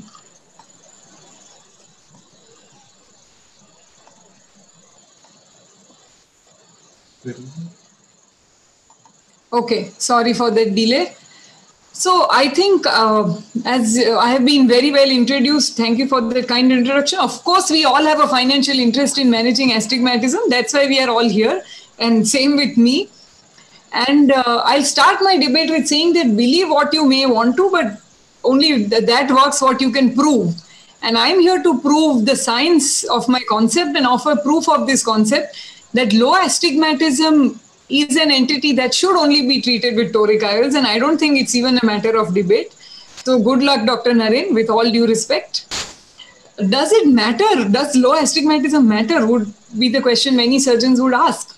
Well, we did this study many, many years back, and in eyes with a monofocal IOL in the bag with a best corrected vision of 6.6, if you took eyes that had between 0.5 and 1 diopter of refractive astigmatism, they still ended up with poorer contrast sensitivity and a lower reading speed, even if you gave them glasses for correcting that 0.5 or 0.75 diopters of astigmatism. So the fact is that anything that is beyond 0.5, that means 0.5, 0.75 matters, leave alone 1 and beyond, which was traditionally talked about when this whole astigmatism management started. And again, as has been discussed throughout all the debates, literature talks about it as well. And a recent study shows that 65% of cataract-going patients will have anywhere between 0.25 to 1.25 diopters of corneal astigmatism. So why not treat it? Of course, you need to treat it. And many of us forget that you may measure only 0.25 or 0.5 or 0.75 in the cornea, but you're going to add at least 0.2 or 0.3 to it with your surgery, if not more. And therefore, at least 55 to 60% of our cataract surgery patients belong here. And I really liked what Dr. Himanshu said, that we are all here to give the best outcomes. Yes, we want to make money, but our primary aim is to offer them the best outcome. So why a toric IOL and not an incision? I think the out and out pro points for any toric lens. I'm not talking about a particular brand. And now we have very good Indian lenses, which are so much more affordable. They are components of routine surgery. They're accurate, they're predictable, there is no regression, they can be reversed. We all know about all this. And this is just from today morning. I just typed toric intraocular lens on the PubMed, and you have 960 articles giving testimony to the fact that it is a technology that has worked and continues to work more and more. There were two great meta-analyses, one from the Cochrane, which compared toric IOLs and LRIs for corneal astigmatism. And it does say that astigmatism correction wise, toric IOLs do much better. There is no debate. Another review from China. So that's why I put the Cochrane review first, even if you don't want to believe this. It also says the same thing, that toric is better than incisional surgeries.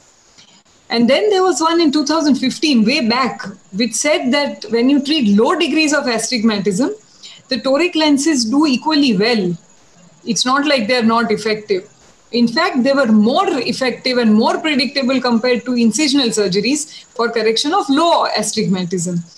And I know that with the advent of femtosecond lasers, because big setups have invested in them, you have to get something out of it. We are talking more and more about AKs, but they are incisions. Incisions are incisions, they have their problems. This is real data from our clinic that 65 to 75% of our toric IOLs are designed to correct up to 1 diopters at the corneal plane. That means low astigmatism. So it's good for your practice, it's good for your patients. And the fact that 70% patients are taking up this technology, leave aside the cost alone, means that it is working. It's not like we are pushing it down their throats. And if we were not talking about refractive surgery of presbyopia correction. What would you do if you have even 0.5 or 0.6 diopters of astigmatism? You just can't put in any of your readouts or multifocals or whatever kind of presbyopia correcting IOL. So you need a toric version.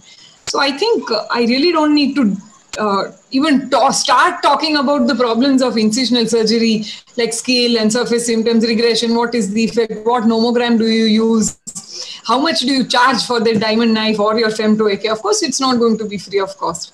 So I think it's a lot about hesitation, and we as doctors need to step up where cost alone should not be a deciding factor and manage our own hesitation. And I would just like to end by saying good luck, Naren. Thank you. Thank you, Dr. Vishali. Thank you very much. Over to Dr. Naren. Go ahead, please. Thank you, Dr. Srinivas. And thank you, Chitra ma'am and ARC and AIOC for giving this opportunity, and great presentation, Dr. Vaishali. So today I was told to talk about or defend, let me press this button. Okay. To defend LRIs and AKs in low-grade astigmatism correction of cataract surgery. Or in a way, I'm supposed to talk against toric for all patients of low astigmatism in cataract surgery. As you can see, there's a very significant number of, low grade of astigmatism in pre-op patients. But since we are living in India, majority, or let's say 20% of are below poverty and 17% are in the lower caste category. So are we justified to push all these patients for toric IOL? I really don't think so. Is there an alternative with no extra cost? This is where the LRIs and AKs come into picture. Now, why is it advantageous? There is absolutely no extra cost for the doctor and the patient, so they don't feel the pinch. Secondly, once we do it, we we give them much better vision for distance, and they don't require the glasses for distance, and also they can get rid of bifocal glasses. And in fact, if you do the monovision in the other eye, in fact, the patient won't even require near glasses. I don't have the data for India, but the spectacle lifetime expenditure in the US for an average person is $2,100 to $3,400. And in Europe is about $1,700 to $4,600. Now, the next thing is, believe me, the patient satisfaction is absolutely amazing in these patients when you do the LRIs and AKs, because the expectations is very low and they are absolutely free. They're not paid any cost. But it's not so in patients who choose toric IOL, because their already expectations high and they feel like it's their birthright because they paid something. They feel like they should get 100% get rid of the astigmatism. So to satisfy these patients, if something goes wrong, is very, very difficult. Now, the next thing is, please, I want to tell the point that we are doing this free of cost. So it's almost like we are doing a service to the community. And when we do this, the gratitude these patients have for you is completely, unmeasurable than any other patients, or if you do a toric patient who really can afford for it. So the next thing is, even if you look at middle-class patients, and if they do take out from their savings and go for a flak surgery, again, asking them to shell out, money for a toric IOL when they have low grade of astigmatism, I feel, pretty guilty for it. You can always suggest it, but you cannot force it, definitely. So now let's look at the different error points. Now, when we look at error things, means the points where things can go wrong. Now, when we look at the LRIs and AKs, there's always a chance of incorrect scans, calculation errors, marking errors, depth of incisions, and also there's a chance of regression. But when we look at the toric IOL, we have multiple factors. So we have inadequate K readings, incorrect calculations, improper patient selection. Then there's always a chance of inadequate pre-surgical marking, defective capsular access, misalignment of IOL cylinder, and also post-surgery, there's a chance of rotation because of retained viscoelastics, and the ratio between the capsular bag and IOL is not good. Then there's a chance of rotation, or it can happen because of hypertonia or inflation of the bag. So if you just look at pure factors, there is lesser factors in LAs, LR and AKs as compared to the toric IOLs. But this, I want to stress the fact that this doesn't mean any of the procedure is more superior. I'm just trying to say is there are many, many factors which you have to take into counter. This is one of the reasons why there is a high variability in toric IOL surgeries. When you look at unilateral, there's about 60 to 85%, which a lot of studies suggest that. And also when you look at bilateral, it ranges from 69 to 70. 69 to 97. So I would like to conclude by saying, is it right to push all lower grade of cataract surgeries for toric IOL? I would really disagree. I would believe if the patient is affordable, if the astigmatism is 0.75 or more, then you can always go for a toric IOL. But if the patient is not affordable, which will be in majority of our cases, please do not push or ask them to shell out more money. Always go for a free LRI, AKs or OCCI or even CCIs. This way you're doing a free service to your community, and the blessing that you will get of free service is completely unmeasurable. So at the end, I want to say that the best way to find yourself is to lose yourself in the service of others. Thank you for your time. Thank you, Naren. Vishali, I think now it's your time after the philosophical little bit of ideas given by Naren. Now I think it's a time for your refutation. Thank you, Naren. Thank you so much. I have been a fan, and I'm listening more and more to a certain very learned doctor whom you happen to know, Dr. Bhujang Shetty. And I listen to him. I think he tends to say that be stress-free, enjoy what you do and give your best when you're doing it. It's only one life. So I think I will do my best. And I also thank you for bringing out that point about the bifocal lenses. They're really so expensive, even more so progressive. So why not do a toric and give your patients only a 250 rupee ready reader again? And like I said, you said it's a free service, good, but it's not a service every time because one, most people will not do it free.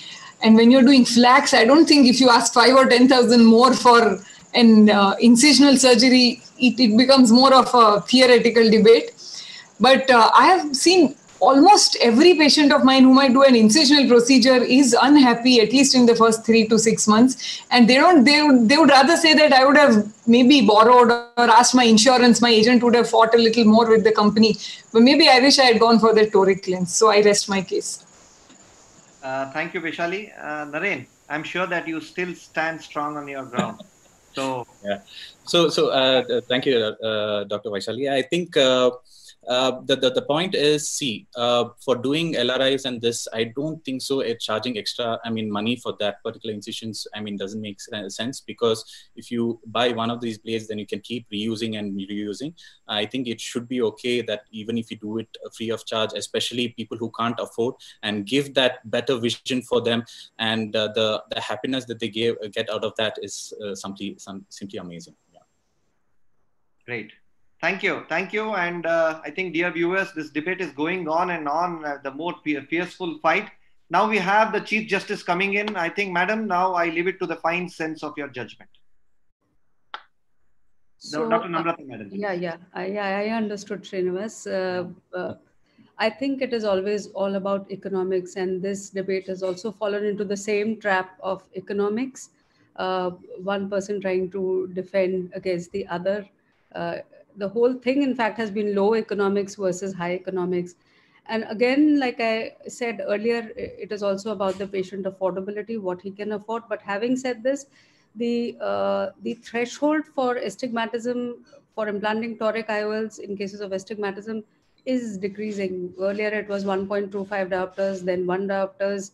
And I think one also has to take into consideration whether it is against the rule astigmatism or with the rule astigmatism, because obviously if it is against the rule astigmatism, then your thresholds become even lower and you can go as low as 0.75 diopters. But again, having said this, there is also an issue of quality of vision. With toric IOLs, the vision tends to be better as compared to with LRIs or OCCIs. But again, it is also about affordability of the patient. So I think it is a balance between the economics and also between what the patient wants ultimately and not what the surgeon wants. So the surgeon can convince in any manner, but if the patient is not being able to afford it, you can't do a toric IOL. And I'm sure if the patient can afford it, even Naren wouldn't want to do a OCCI in that case. True, ma'am. So you would still want to do a toric. So I think one has to balance between, what you have to counsel the patient and what the patient wants. Eventually, he may again have Googled and found that, he wants the best IOL to correct his cylinder, which is correctable by the lens itself. So very well, both of you did a great job, and it is difficult to, say who did better, but very well presented, both of you. Thank you, ma'am. Thank you. Dr. Namrata, for being with us. Thank you. Thank you, Chitra. Plus, you can go on with the next team. Yeah, go ahead, Madam. So now we'll move on to our next set of speakers. So we all know that the next hot topic is the controversy on addressing the myopic progression in school children with atropine. And for that, we have Dr. Arun Samprati, a very capable pediatric surgeon from Bangalore, who is also the chairman scientific committee of the prestigious Bangalore Ophthalmic Society, against our very dynamic ARC member from North, who got elected unopposed, is Dr. Rohit Saxena, the professor of pediatric ophthalmology from RPC and a member of North Zone, to accept the challenge raised by Dr. Arun. Over to Dr. Arun, sir. Thank you, Dr. Srinivas, for the wonderful introduction. First of all, I would like to thank Dr. Srinivas and Dr. Chitra Madam for giving me this opportunity to present this atropine for myopia control. First of all, my screen is visible? Yes, sir. Yes. You can go ahead with the slideshow. Yeah. So first of all, I would like to tell, like, whenever you do a refraction for a child and tell the mother that the power has increased, the first thing is that she will tell, why did the power increase? In spite of wearing glasses, the power is increasing. Is there nothing in the world to stop this one? As if you are at fault. You are the cause for this increase in the power.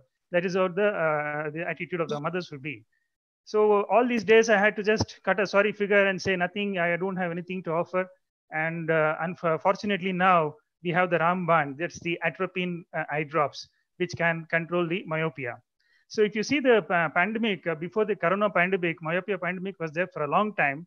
From 5% incidence of myopia in the world, it has almost gone to 22.9.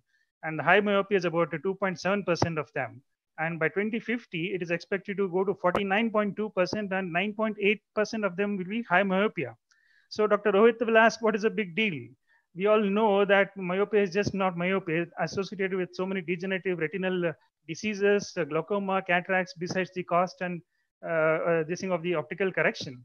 So though we cannot stop the onset of myopia itself, we can definitely reduce the progression so that we prevent it going for the high myopia. So what are the current available modalities? There are a lot of things like the progressive glasses, contact lenses, environmental modifications, but the only thing which has been conclusively proven is the pharmacological modification. So to date, the atropine has been the only medicine which has been demonstrated to consistently be effective in slowing myopia. Initially 0.5 and 1% were used, but they were having a lot of problems with the poor near vision, and they are not able to tolerate it. And also there is an incidence of rebound myopia. Hence, the recent studies have shown that 0.01% of atropine is extremely effective in retarding the progression of myopia. It is associated with minimal side effects, and 98% of the children, they tolerate it very well, except a very few children who may have near vision problems. And also the rebound myopia is less in this concentration. So the atropine does not work through the accommodative system. It works through the specific M1, M4 receptors in the retina. And also it has a non-muscarinic effect on the scleral fibroblasts. Is there any scientific proof for this? Yes, there are a lot of articles. The most important is the ATOM study. The ATOM 1 study studied 1% atropine. However, this was found to be problematic because it causes near vision problems. And then the ATOM 2 study was done where they compared 0.5, 1 and 0.01%. And they found that 0.01% is extremely effective in controlling the progression of myopia. So what are the ocular side effects? You may see very minimal. Very rarely you see photophobia, slight blurred vision, and a local allergic response. So all these effects are very minimal, and most of the children tolerate it very well. So in conclusion, atropine is the only ray of hope in reducing the rate of progression and controlling this myopia pandemic. And it has very few side effects and very well tolerated. It can be coupled with environmental modifications such as increased outdoor activities. And I would like to conclude by saying my opponent has already conceded the defeat when he is quoted in a public paper from the Kerala Journal of Ophthalmology, where in an interview he has stated that I have been using atropine eye drops for control of myopia. Thank you. Thank you, Arun sir, for your intellectual thoughts. Over to Dr. Rohit. Yeah, you are muted, sir. Yeah, is my screen visible? Yes. Okay, thank you. Thank you, Arun, for quoting me, but you have not quoted many other things which I will be quoting, which I have been talking about.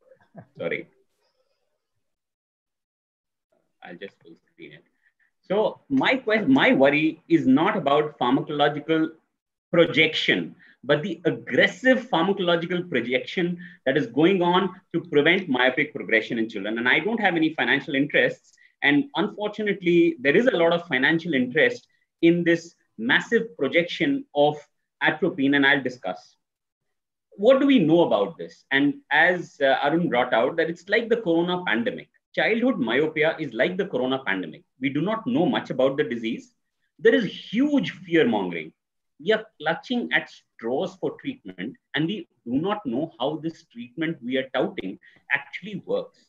We'll take each point separately. While parental worry for myopia is there for more than 100 years, increasing near work has been blamed. Our mechanism or our understanding why it's happening is unclear. We've talked about lack of play. Academic high achievers have it. Tabs, phones, computers are at fault, although they are a very recent addition to our children. Television, vitamin D deficiency. Nowhere, no one has ever shown atropine deficiency as a cause. Huge fear mongering. This article is oft quoted, just quoted by Dr. Arun. The big thing, although I respect this article and it's a wonderful one projecting 50% myopia by 2050, this report actually missed 1/6 of the world's population, that is India. Our prevalence at the moment is around 10%. 3 of our papers have actually shown this. It's important, need to worry, but not crippling, not that fear mongering we are talking that make us ignore facts about the treatment we're talking about. We're clutching at straws. This is not a revolutionary or a miracle discovery done for treatment of myopia. Atropine for myopia dates back to the 1960s. Doses have been tested from 1% to 0.01%. Despite having more than 20 years of experience in low-dose atropine, it's still not FDA approved, believe it or not. It's not marketed anywhere in the world, including East Asia, where 70 to 80% children have myopia. It's not even licensed for sale in Singapore, where these ATOM studies were done. It's only for SNEC enrolled patients, except in India, of course. It's an over-the-counter drug. You can take bath in it. And of course, probably we'll soon have atropine eyeliners and mascaras as a treatment option. Talked about ATOM 1, Dr. Arun did. 1% versus placebo showed that it's effective, but too many side effects. It acts probably by accommodation arrest. ATOM 2 tried to reduce that by 0.5 and 0.1. And 0.01 was the placebo. It was 100th the concentration of 1% that was effective and considered a placebo. They found that it's effective, but atropine is dose dependent and so are its side effects. So 0.01% is acceptable, not scientific evidence. In fact, right on cue, we now have a low dose concentration available, which is 0.05%, which is showing it's more effective than 0.01 and has equal side effects or very less. And there is this huge puzzling disconnect. 0.01% atropine slows refractive changes, but does not slow abnormal eye enlargement. Any myopia control must slow the rate of eye elongation because that is the cause of side effects in pathology's later life. At present, this just reduces the power of glasses, no long-term safety. In fact, this recent viewpoint has very aptly put that despite evidence that it is not showing eye elongation reduction, it is being rapidly adapted in clinical practice and widely used, which is both unfortunate and concerning. It is completely harmless, as Dr. Arun said. We just don't know how it works. It acts through some receptors, but then what are those receptors for which we are blocking? There are no side effects today. But remember, we need to put these drugs at least for 2 years in growing, developing eyes. 2 years daily 60 seconds left. 12-year-old children. 1 year just to see efficacy, plus the rebound effect. So rapid myopia occurs the moment you stop, atropine drops. Is this the best available treatment? My biggest objection is that it diverts attention from alternate and proven effective treatment. Outdoor activity, multiple studies have shown more than 2 hours of outdoor activity definitely and significantly reduces progression. Soft multifocal contact lenses are now FDA approved for control of myopia. Orthokeratology, other drugs like pyrinzapine, 7-methylxanthine, timolol, all have shown effect. These are the alternatives. And this graph of atropine that you're seeing is all the doses that you have. And you have a lot of alternatives. And so I leave you with this photograph of keep myopia away, go outdoors and play is the slogan from Singapore, where atropine came out. And it's not go use atropine. Please show your aggressive behavior in educating the patient, giving all the options, encouraging outdoor activity, which is actually free treatment and good for the general health. And don't bind the child ears with treatment that is yet to prove itself. Thank you very much. Wow. Great, Rohit sir, for sharing your lightning and pastoral points. So, Arun sir, you want to make any comments to save yourself, please? Yes, I've already told that he has considered effect. So when he said that 2 years of treatment is necessary, the ATOM 2 study is a 5-year study. So they had 2 years of atropine followed by 1 year of washout period. And if there is a progression, they used to use it for another 2 years. So it's a 5-year study and they've already done this study. And regarding the environmental factors, I also emphasize that environmental factors are important. It should be a multi-pronged approach. It's not that atropine is the only treatment for myopia. So it should be a multi-pronged approach, but atropine definitely offers a ray of hope for these children. Otherwise, we used to see like what I have quoted the figures, 9.5% of those patients are going to become high myopes. And Dr. Srinivas Joshi will have a lot of work because he will have a lot of retinal detachments coming to him. Thank you. Thank you, sir. Yeah, you're combating points, Rohit boss. So I'll just reiterate, the key problem is elongation of the eye, which as of now, 0.01 has not proven to show that it arrests elongation of the eye. It may arrest the refractive error moderately, but the key problem is the myopic retinopathy and retinal changes and the risk of RD, which it will not affect if it does not limit the elongation. So at the moment, it is a drug that is under study, and we still need a lot many questions answered before we start giving this drug to the growing eyes of our children, because we don't know what's going to happen 10, 20 years down the line when we block these receptors when the eyes are growing. So I think a lot of caution is necessary, and it's a misplaced aggression, probably driven by a lot of hype and pharmacological push by a lot of companies that are marketing it. Thank you, Dr. And I think both of the opponents rest their case. And now we will leave it to the judge. Actually, both the opponents need not be really scared, because he's one of the most diplomatic and ever-smiling personality of the judge we have is none other than Dr. Gaurav Luthra. And I'm sure he will do justice. But Srinivas, this time I'm caught because, both people have spoken so well. I'm in a quandary. They both make their points so well. And frankly, I have been following this debate, not just now, but over the last few years on, to see what the final verdict is going to be. Yet I feel that, I think both made their point really well. And that finally is the answer to this debate. I think first of all, what Rohit said about, spending time with each child and each patient, counseling the parents, the child, and each time on their visit, counseling about outdoor time. All those things are so, so important. And I personally believe in that as well. Yet, so I think lifestyle modification, advice, everything, counseling, all that is probably the first line of action, which we should all be doing. Atropine should not be the first line of action anyway. Yet there will be that small subgroup of patients where in spite of everything, you notice that, things are not going the way that you want. Parents are really concerned. They're trying their best. They're educated. They've been trying to kind of, do everything that they can do right. And yet you notice, and then, we have done, put some of those kids on atropine. And yes, we have seen a couple of patients over the last 2-3 years who have, probably, I don't know whether it's placebo effect or whatever it is. It does seem to work in those handful of patients where we've tried it. So I definitely will. And then Rohit also mentioned about the few other, areas which we could work on. I'm sure that, there are lots of ways to work on, and atropine is just one of them. In India, I don't think the pharma pressure is that big because atropine, thankfully, in India is really cheap. Yet, I think we should keep our minds open to all the things which are possible. And I think that's about sums it up that, yes, we should not close the door on atropine either. And in some cases where it does work, and I think a lot of new studies are going to tell us more about this way or that. So I think AIIMS should lead the way and conduct a full study on this with a huge group of children. That would really answer this question even better in the long term. Thank you, Gaurav sir. As I said, definitely he did justice to both of you all, and also to the panelists and the audience. Thank you very much. So I think it's the time for the last debate, and I should congratulate Dr. Chitra madam and whole ARC team. As of I have attended most of these AIOS webinars, I think this is the most time-going webinar. Just 10 minutes left, and all the delegates are still watching.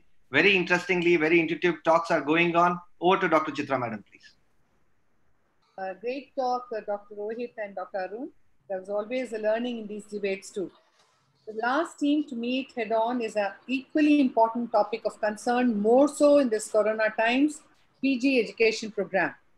We have with us a very endearing and popular teacher from Allahabad, Dr. Kamalji, to acknowledge that the present-day PG program is adequate, as against our ever-dynamic Dr. Meenakshi Swaminathan, who headed the postgraduate education at Shankar Nethralaya, and I know she has led it to great heights. And she would pose strong points on why she wants to revamp the system. So we have a thing or two to learn in this debate. So let's hear what Dr. Kamaljeet has to say. On to you, Doctor. Thank you.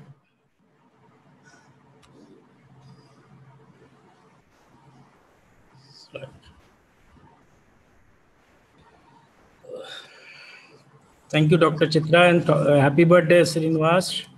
Thank you. It's really great to be amongst the topmost speakers in the world. And it has been on time, so I was waiting since long, but it's well on time. So I'm so much impressed by the panelist and the chairman of this debate. And also thanks to Sunil also for keeping up the time. Yeah, Sunil has done a wonderful job. Yes, that's all. Regular presentation is going on. There is no interruption. Don't lose out on your time, Dr. Kamaljeet. Get to your Yeah. So the training program is governed by postgraduate regulation of the 2000 year. And what is our goal? The goal is to produce competent established specialists who are expected to master most of the competencies. And if you look at the techniques of training, you will find that it remains the same. It does not change since long. And when a student comes to us to do MS ophthalmology, he has already done his MBBS, and perhaps I think that he has wasted 6 years of his youth in learning the art which he has to unlearn later. When they join, they know nothing about ophthalmology. There is not much of teaching in ophthalmology in MBBS. The whole course lies in the interest of the medicine and the surgery and gynetics. So the process of unlearning begins from the day they join the post-graduation. So first we make them specialists, and then they have to be made super specialists. So they learn what they have learned in MBBS, and then they unlearn what they have learned in MS ophthalmology and become super specialists. Methods remain the same. Mostly we have to ask our students to go to OPD wards and do refraction, seminars, general discussion. Only problem that I feel is the research and didactic lectures. The teachers in the department, they don't take lectures usually. It is the other way around, that the residents teach the teachers. So didactic lectures are very important. That is not there. And statistics is missing because we don't teach much of statistics. They have to do research work, and many a time they fail in that. So I went through several literature, and I found that what is the goal of this? You have to train them, surgical training, academic training, and you have to make them a good teacher also. So these goals have to be achieved. And further, I went through the literature and I found several very good articles on this PG education. And I found that the shortcoming that is there is that they don't assist in the posterior segment procedures, corneal surgeries, laser surgeries. That is not available in most of the medical colleges, and therefore they lack in these specialties. So this calls for a serious introspection by the authority to allow such institutes to keep the training at a par, so that they learn a lot in various subjects of the ophthalmology. So there are fellowships after that. You learn cataract, refractive surgery, glaucoma, retina, and pediatric ophthalmology and oculoplastic. So that also comes up. And in the year 2006, when I gave my presidential address, I said that it's cataractology, and cataractology, and it still holds true. The training program has not changed at all. And what about the trainers? They are not trained. What I learned about 30 years back, if I am interested, I go to various conferences and then learn. And otherwise, I have lack of knowledge. And there is so much of exposure of new gadgets is required that many a times trainers fail. So there is explosion of new information, which is very, very essential for the teachers to learn, and there is no program for trainers. So my submission here is that this debate is not for just the opposition. It is for the constructive suggestions. 60 seconds. And okay, not just for the sake of opposing, and we have to reach to some solution, and it should not be futile debate like we have in parliament. So basic problem is infrastructure that has to be developed, and whether the instruments are functional or not. All these surgeries can be learned if you have a good infrastructure, which is not available there. Syllabus remains the same. Whatever you want to teach, you can teach. Only these equipment, even these basic equipments are not there in many of the medical colleges. So the infrastructure is more important than anything. Journals are very few in the library, although you get these online these days. And students are more interested in learning the surgery rather than publishing things. And publication is just for the promotions of the consultants. Wet lab facilities are very poor. Mode of need of the hour is a structured review of the training program, and it should be always regulated, peer reviewed. And there are modules available in ICO and NBE also, so you can always look at that and finish off that. My proposal is that you have to teach them how to do a good spectral business, contact lenses, financial support should be there, a good clinical setup. And you look at the MBAs, they work for 2 years only, and they think of making an industry, and what we think of is opening a small shop close to the barber shop. So that all that should be changed. And I would say that Dr. Meenakshi would agree with me, and we can come to some conclusion later. Thank you. Thank you, Dr. Kamaljeet. Dr. Meenakshi, we look forward to your recent thoughts. I think Dr. Kamaljeet has made it a debate, a rather one-sided win for you. Dr. Meenakshi? Yes, I'm right here.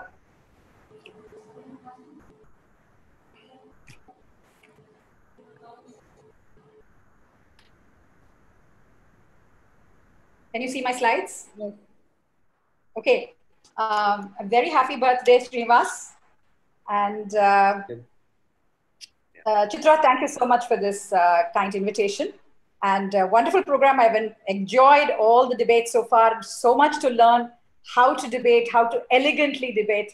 Very proud to have so many Shankar Nethralaya alumni as part of the program. Okay. And Dr. Kamaljeet has already said that my topic is the valid one. So really, I'm not going to spend too much time, but just for fun, since it is the last debate, I just thought it'll make it a bit fun. So all stories in this presentation are the result of only my imagination. I give Dr. Chitra complete credit for this self-discovery of my hidden talent. Any resemblance to real life situation is scary as hell. Oh, worthy opponent, I offer my argument. So somewhere in an Indian PG residency program, second year PG. Good morning, ma'am. I want to discuss our curriculum with you, ma'am. Next 3 months, I'm posted in glaucoma, ma'am. Ma'am, curriculum? Curriculum? Who put this idea in your head? That SR? I am your thesis guide and internals also for the exam. What early morning creating complications? PG. Oh, sorry, ma'am. I just wanted to know what I should cover. Sorry, 1 second.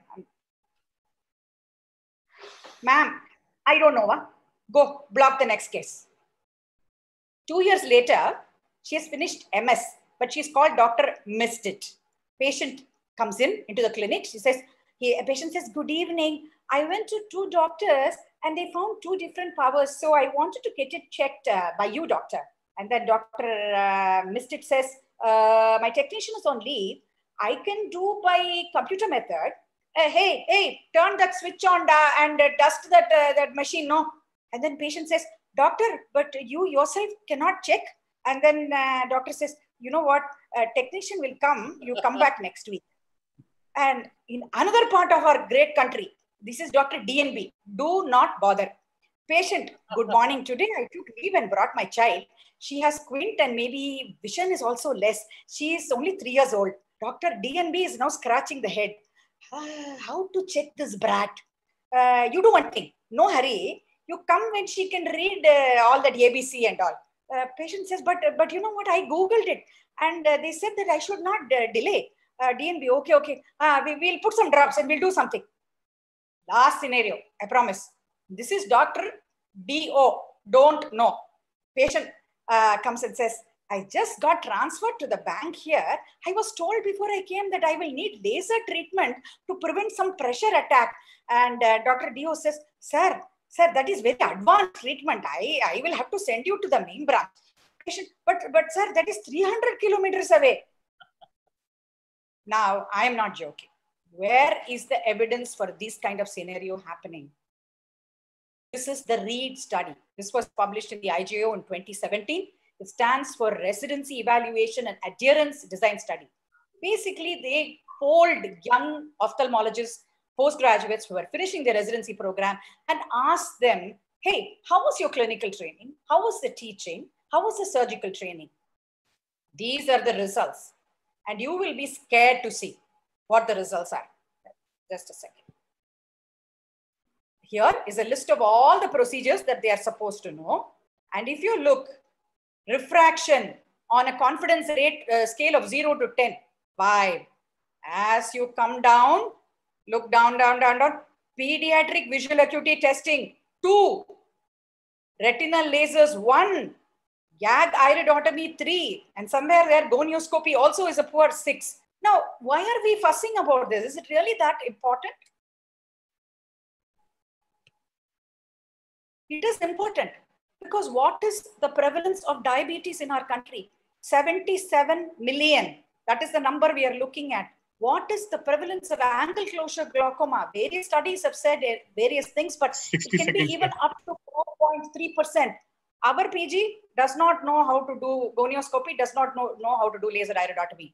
What about refractive errors? 6.1%. No, PG doesn't know how to do refraction. What about visual impairment in children? Most important cause is refractive error. PG doesn't know how to examine children. So, Santosh wrote very nicely in his editorial. Ophthalmology residency training in India, Covardis. Should we look at the American style? ACGME accreditation guidelines. Oh, we don't have time for that kind of detailed documents. Okay, so maybe should we look at the ICO residency curriculum?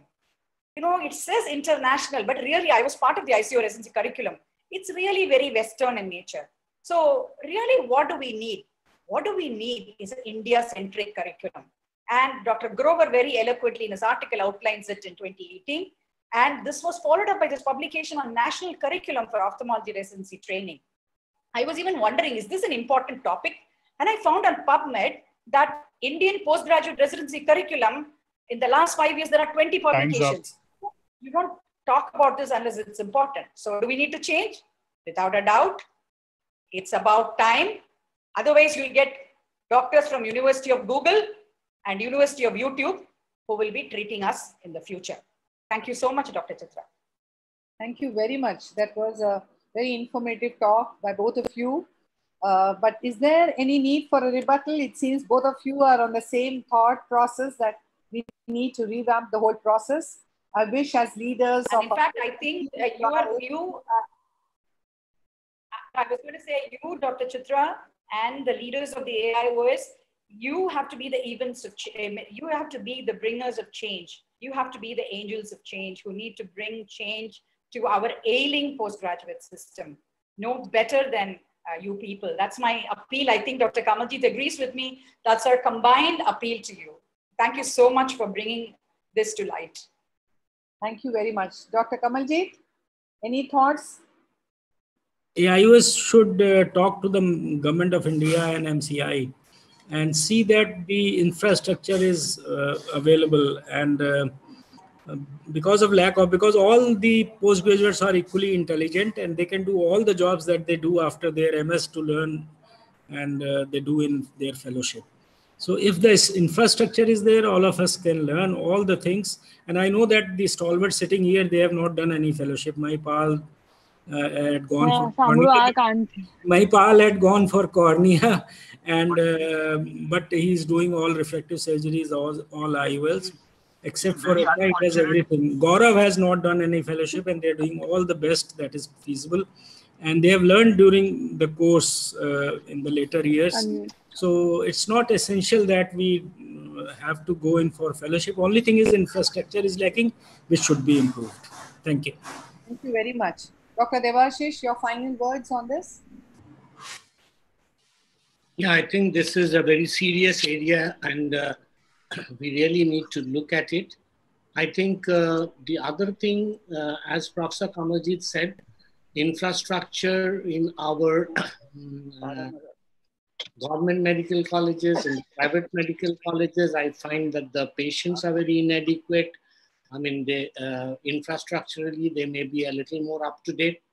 But having said that, you know, the entire environment, when one thing goes wrong, a lot of things follow it. So essentially, I think what the PGs lack nowadays is they are not, the interest in ophthalmology is not created, which is our lacunae, which we have to create their interest in ophthalmology. And of course, they need to learn, but they need to create that interest in ophthalmology. And unless the infrastructure is there, then it really doesn't happen. I mean, from the first day, they probably start thinking that, you know, I will learn cataract surgery, and by doing as many cataracts as I can, because wet lab facilities are not available, so they don't put the rigor that is required to go through the wet labs before they really expose themselves operating on a human eye. They, you know, all complement or, you know, discomplement each other. So yes, I think AIOS, everybody of us should take this part very seriously, because the future is losing very critical time, as Dr. Meenakshi pointed out. I think the fellowship is, as also Kamaljeet said, that Professor Kamaljeet is making the point very right, that, you know, why should somebody require a fellowship? Of course, you know, if he's doing something ahead, but for a basic ophthalmic practice, I think an MS should be competent enough to go and start practicing. So all this said, I think we should really focus, and all of us, so that, you know, the content of these students and their interest in ophthalmology, the ethics, these things should be put very right. Debashish, unfortunately, this is Himanshu. I totally agree with this. Is a very important debate. It's not a debate, actually, it's a monologue. Unfortunately, the postgraduates are at a loss. They are not even done 5 cataract, and there's so much of sadism existing in the whole system. I think there's a lot of rot existing, and that needs to be looked at very strongly. Fellowship is like, it is your postgraduate 3 year is a waste of life most often than not. It's very unfortunate, and prime years of life of most of these students is at stake. So it's very important, more than the rest of the whole debate that we have had. This is the most important point conveyed in this. True. Himanshu, I'll just want to make a point. Actually, you can't paint all the postgraduate curriculums with the same brush. There is a lot of diversity. That is what we need to attack. It is not that what I learned in post-graduation in All India Institute of Medical Sciences, and Dr. Kamaljeet, doing a senior residency is like doing a fellowship, actually. And what I did in senior residency, whatever I am today, I would say that I would owe it totally to what I learned, the skill set that I learned in All India Institute of Medical Sciences. That's the teachers. The only thing that is problematic is that there is a significant thrust from the government to increase the number of seats. That is the only thing that they are wanting to show it on paper, that the number of seats have gone up. Say when we were doing MBBS, maybe 10,000 seats, now 75,000 or 80,000 a year, whatever. So the number of seats have been increased without caring for the standards to be maintained. So there is a dilution of standards. There is also a dilution of the lack of faculty who is teaching in the colleges there. So unfortunately, what you said, sadism, I would say, yes, there is a problem. It is not sadistic. I would say it's an insecurity. Whenever a person does not want to teach, is when a person is insecure himself or herself. So normally we have heard stories, which is true, that the slit lamp binoculars were kept in the almaras by the people when we were this thing, and you won't even allow a resident to have a look from the slit lamp, or you are not allowed to use one particular microscope, or you are not allowed to. There is a sense of insecurity because they don't. I would be most happy if my student becomes better than me, because then I have achieved what I wanted to achieve, that the student has become better than what the teacher is. Unfortunately, it is the mindset of people not having enough and trying to be very protective of what they have as teachers and not opening it up to the others. That is the unfortunate, the lack of facilities of people, of institutions not having equipment, of institutions not having great teachers. That is the main problem. That is the bugbear. And I remember Dr. Kamaljeet came to us in All India Institute when there was a program called Train the Trainers. So where ECC IOL was trained in this thing. So I think those kind of things have to be done. And whatever AIOS can do, the problem is the infrastructure. Even despite the COVID, I don't think the government is going to significantly change the amount of GDP that is going to be spent on health. Until, of course, there is a thrust of GDP spending on healthcare. You see any government institution, they would not have any equipment. And if they have equipment or technology, it is out of order for reasons which could be it could be malicious, or it could be motivated by somebody, whatever it is. So the finances also. Yeah, I know both. Either it is not there, or it is there, it is not working. So that is the problem. So it is a very, very big problem where, until of course healthcare is given primacy, your quality of people who will be coming out would be very poor.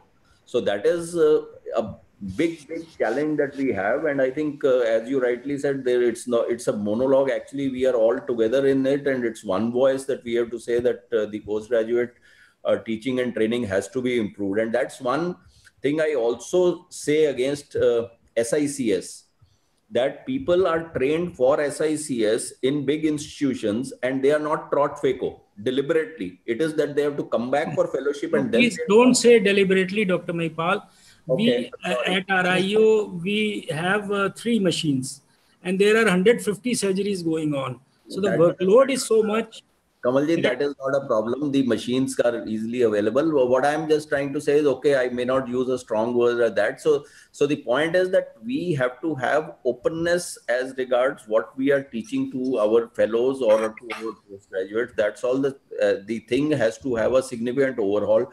There has to be a uniformity in the curriculum and OSCE, etc. Whatever you are doing across the board, like DNB has across the board the same exam. It's much difficult to pass a DNB exam than it is to pass a MD, MS exam in peripheral college. So I think a lot of work has to be done, and I think we are all together in it, and we should try to push the betterment of the postgraduates and the teaching and the learning abilities that they have.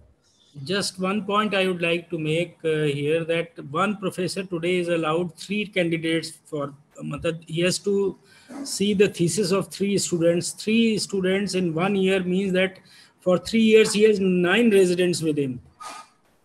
So it has become so difficult, as you have rightly said, that the MCI is just increasing the number of seats, not bothering as to how the training would go.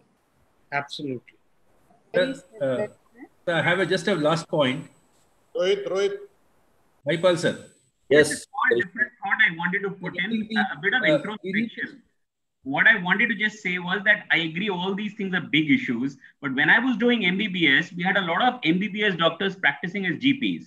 Today, MBBS is what BSc was in my time. You're a graduate, but you cannot get a job. You're not employable. This is what is happening to our postgraduates. They are postgraduates, but nobody is going to give them, because we are projecting specialty so strongly that the postgraduate has started thinking that I may become a postgraduate, but I cannot practice ophthalmology. I just don't know anything. I need to be a complete senior residency in RP center or a fellowship in one of the places. Without that label, patient will not come to me. Doctors will say that, who's this guy? This guy doesn't know refractive surgery. He's doing cataract, so he doesn't know refractive. He doesn't know cataract. He's not a specialist. How are you going to him? That's the huge mental pressure our postgraduates are under, and that's why they're What you say of refractive surgery, they cannot even do a good fellowship. Person who has done fellowship in retina cannot do a good refraction. So many a times in amblyopia, they keep on searching for OCT and angiographies and OCT angiographies. So that too is the other way around. If you look at that, that is also. Yeah, I'm just saying the flip side, the other side also, that we've made everything so super specialized that there is a constant pressure to get better and better, train better. So that's, again, you make a better postgraduate, you give him the confidence that he can practice and do a good job. Great. Just a few words. I mean, we have always, I think the message that comes across is that we are going for quantity and quality is being compromised. We've been talking about it for many years. Ashok Grover was very passionate about it. I think if it comes to it, it's AOS which has to make a difference. I mean, I think we have the wherewithal, the power, the respect that needs to be done. And it's most important, as was pointed out, there's a wide variation between the quality of postgraduate program that's offered. And some of them come out well equipped, some of them are very poorly equipped. Even after a fellowship, they're not good enough to handle anything. If only we can get some kind of a curriculum, some kind of a process there in place, which is followed all across, not only at the postgraduate level, but also at the fellowship level. We did have a program with the ICO. There's an entire curriculum that's available for every fellowship program that needs to be conducted across the country. I'm not sure that anybody is aware of it at all. To my mind, maybe this segment is the most important segment of the entire proceedings of the evening. And if something comes out of this usefully, I think that would be a great step forward. I think it's up to you, Maipal, to take this forward with the help of whomsoever All you of, consider. yes, all of us. Yeah. All of us. I think I just want to make one point, Maipal sir and Kamaljeet sir, Meenakshi madam, when you said, so in Karnataka, last year back, we started something called as Karnataka Ophthalmic Teachers Academy. I think KP had turned that coin. So what we did here is, see, a lot of things, differences are going on between the DNB as well as the MS medical colleges. Some of them say in DNB you learn more practical but not theory, and in MS they say you learn more theory and not more practical. So what we thought was to bridge the differences. And in fact, it was so spectacular that all the teachers took it so positively. And we got a call from the Rajiv Gandhi University, which is one of the biggest universities of healthcare in India, especially in Karnataka, that do you want any changes in the curriculum in the post-graduation? I think these are the things, if we can make that certain changes, as Meenakshi madam said, I think that will benefit both MS as well as DNB's education to a large extent. No, I'll call you on 10:15. Ma'am, can I make a small suggestion if it's okay? Yeah, go ahead. Yeah, actually, I mean, just a small suggestion that, see, if at all we are trying to say, okay, we have to accomplish a surgeon completely well equipped after postgraduate, I would say is, like, I feel over the years, the first 2 years, they have to find the student, what is his interest, so that in the final year they can give a little more emphasis on that. So because what happens is in a college, it becomes a little more difficult to give everyone a chance in everything. Sometimes it becomes challenging, especially in the final year. So if they can, in the first 2 years, if they can, see how the student is doing, how better he's doing, if his interest is more in cataract or more in refractive, more in retina, in the final year, maybe they can give him a little more cases on that, maybe, tweak his skills a little bit in the final year. And I believe, you see how we have theoretical assessment of how good the student is. I feel practically, surgically also, we need to have some kind of an assessment. So the surgeon, once he the student, when he finishes the surgery, there's some kind of a grading of how his skills is at the end of the PG, so that it's more clear that whether he requires a fellowship after that or not. So with the grading itself, even the private institutes will be happy to look at the grade and say, okay, he's a very good skills. From PG itself, we can take him up. So I think as far as the PG mindset is concerned, it's extremely important to make sure they understand that ophthalmology is not cataract surgery. I have kids, my own kids doing postgraduate residency. They only count it by the number of SICs that they have done. So obviously there is a whole life ahead of them to learn cataract surgery. It's extremely important that they drive home the message that they have a comprehensive exposure to ophthalmology as a whole, and it's not equated just with the number of cataract surgeries that they do. That is why in my arguments, Dr. Ramurthy, I did not talk about surgery at all. We have to talk about basic skills like gonioscopy. We have to talk about refraction, which most people really cannot do anymore. We don't have that many good optometrists to support us either, or pediatric vision examination. These are all very important skills that many programs do not impart. Yes, Dr. K. Sir, we have been talking about the problem. I think just like I want to add to Srinivas talking about the solution. In Karnataka, as he told, we have what is called KOTA, Karnataka Ophthalmology Teachers Academy, which is basically a loosely bound organization where every organization, every teaching institute is loosely bound, and it is basically a self-governed thing. The idea here is, why we have enough resources among the institutions, enough opportunities for all our students to learn things. Like Shankar Netralaya has a lot of facilities we don't have, so we probably collaborate. So it's basically in a state, the institution don't come together for a common cause because of either self-interest or disinterest or maybe egos or maybe technical issues.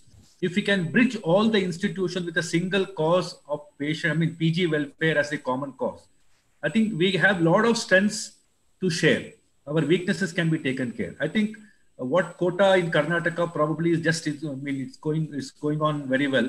So I think this can probably be an example which can be emulated in other places where each institution, as you said, some institutions have some strengths and others have some strengths. So we can probably come together and take care of our weaknesses.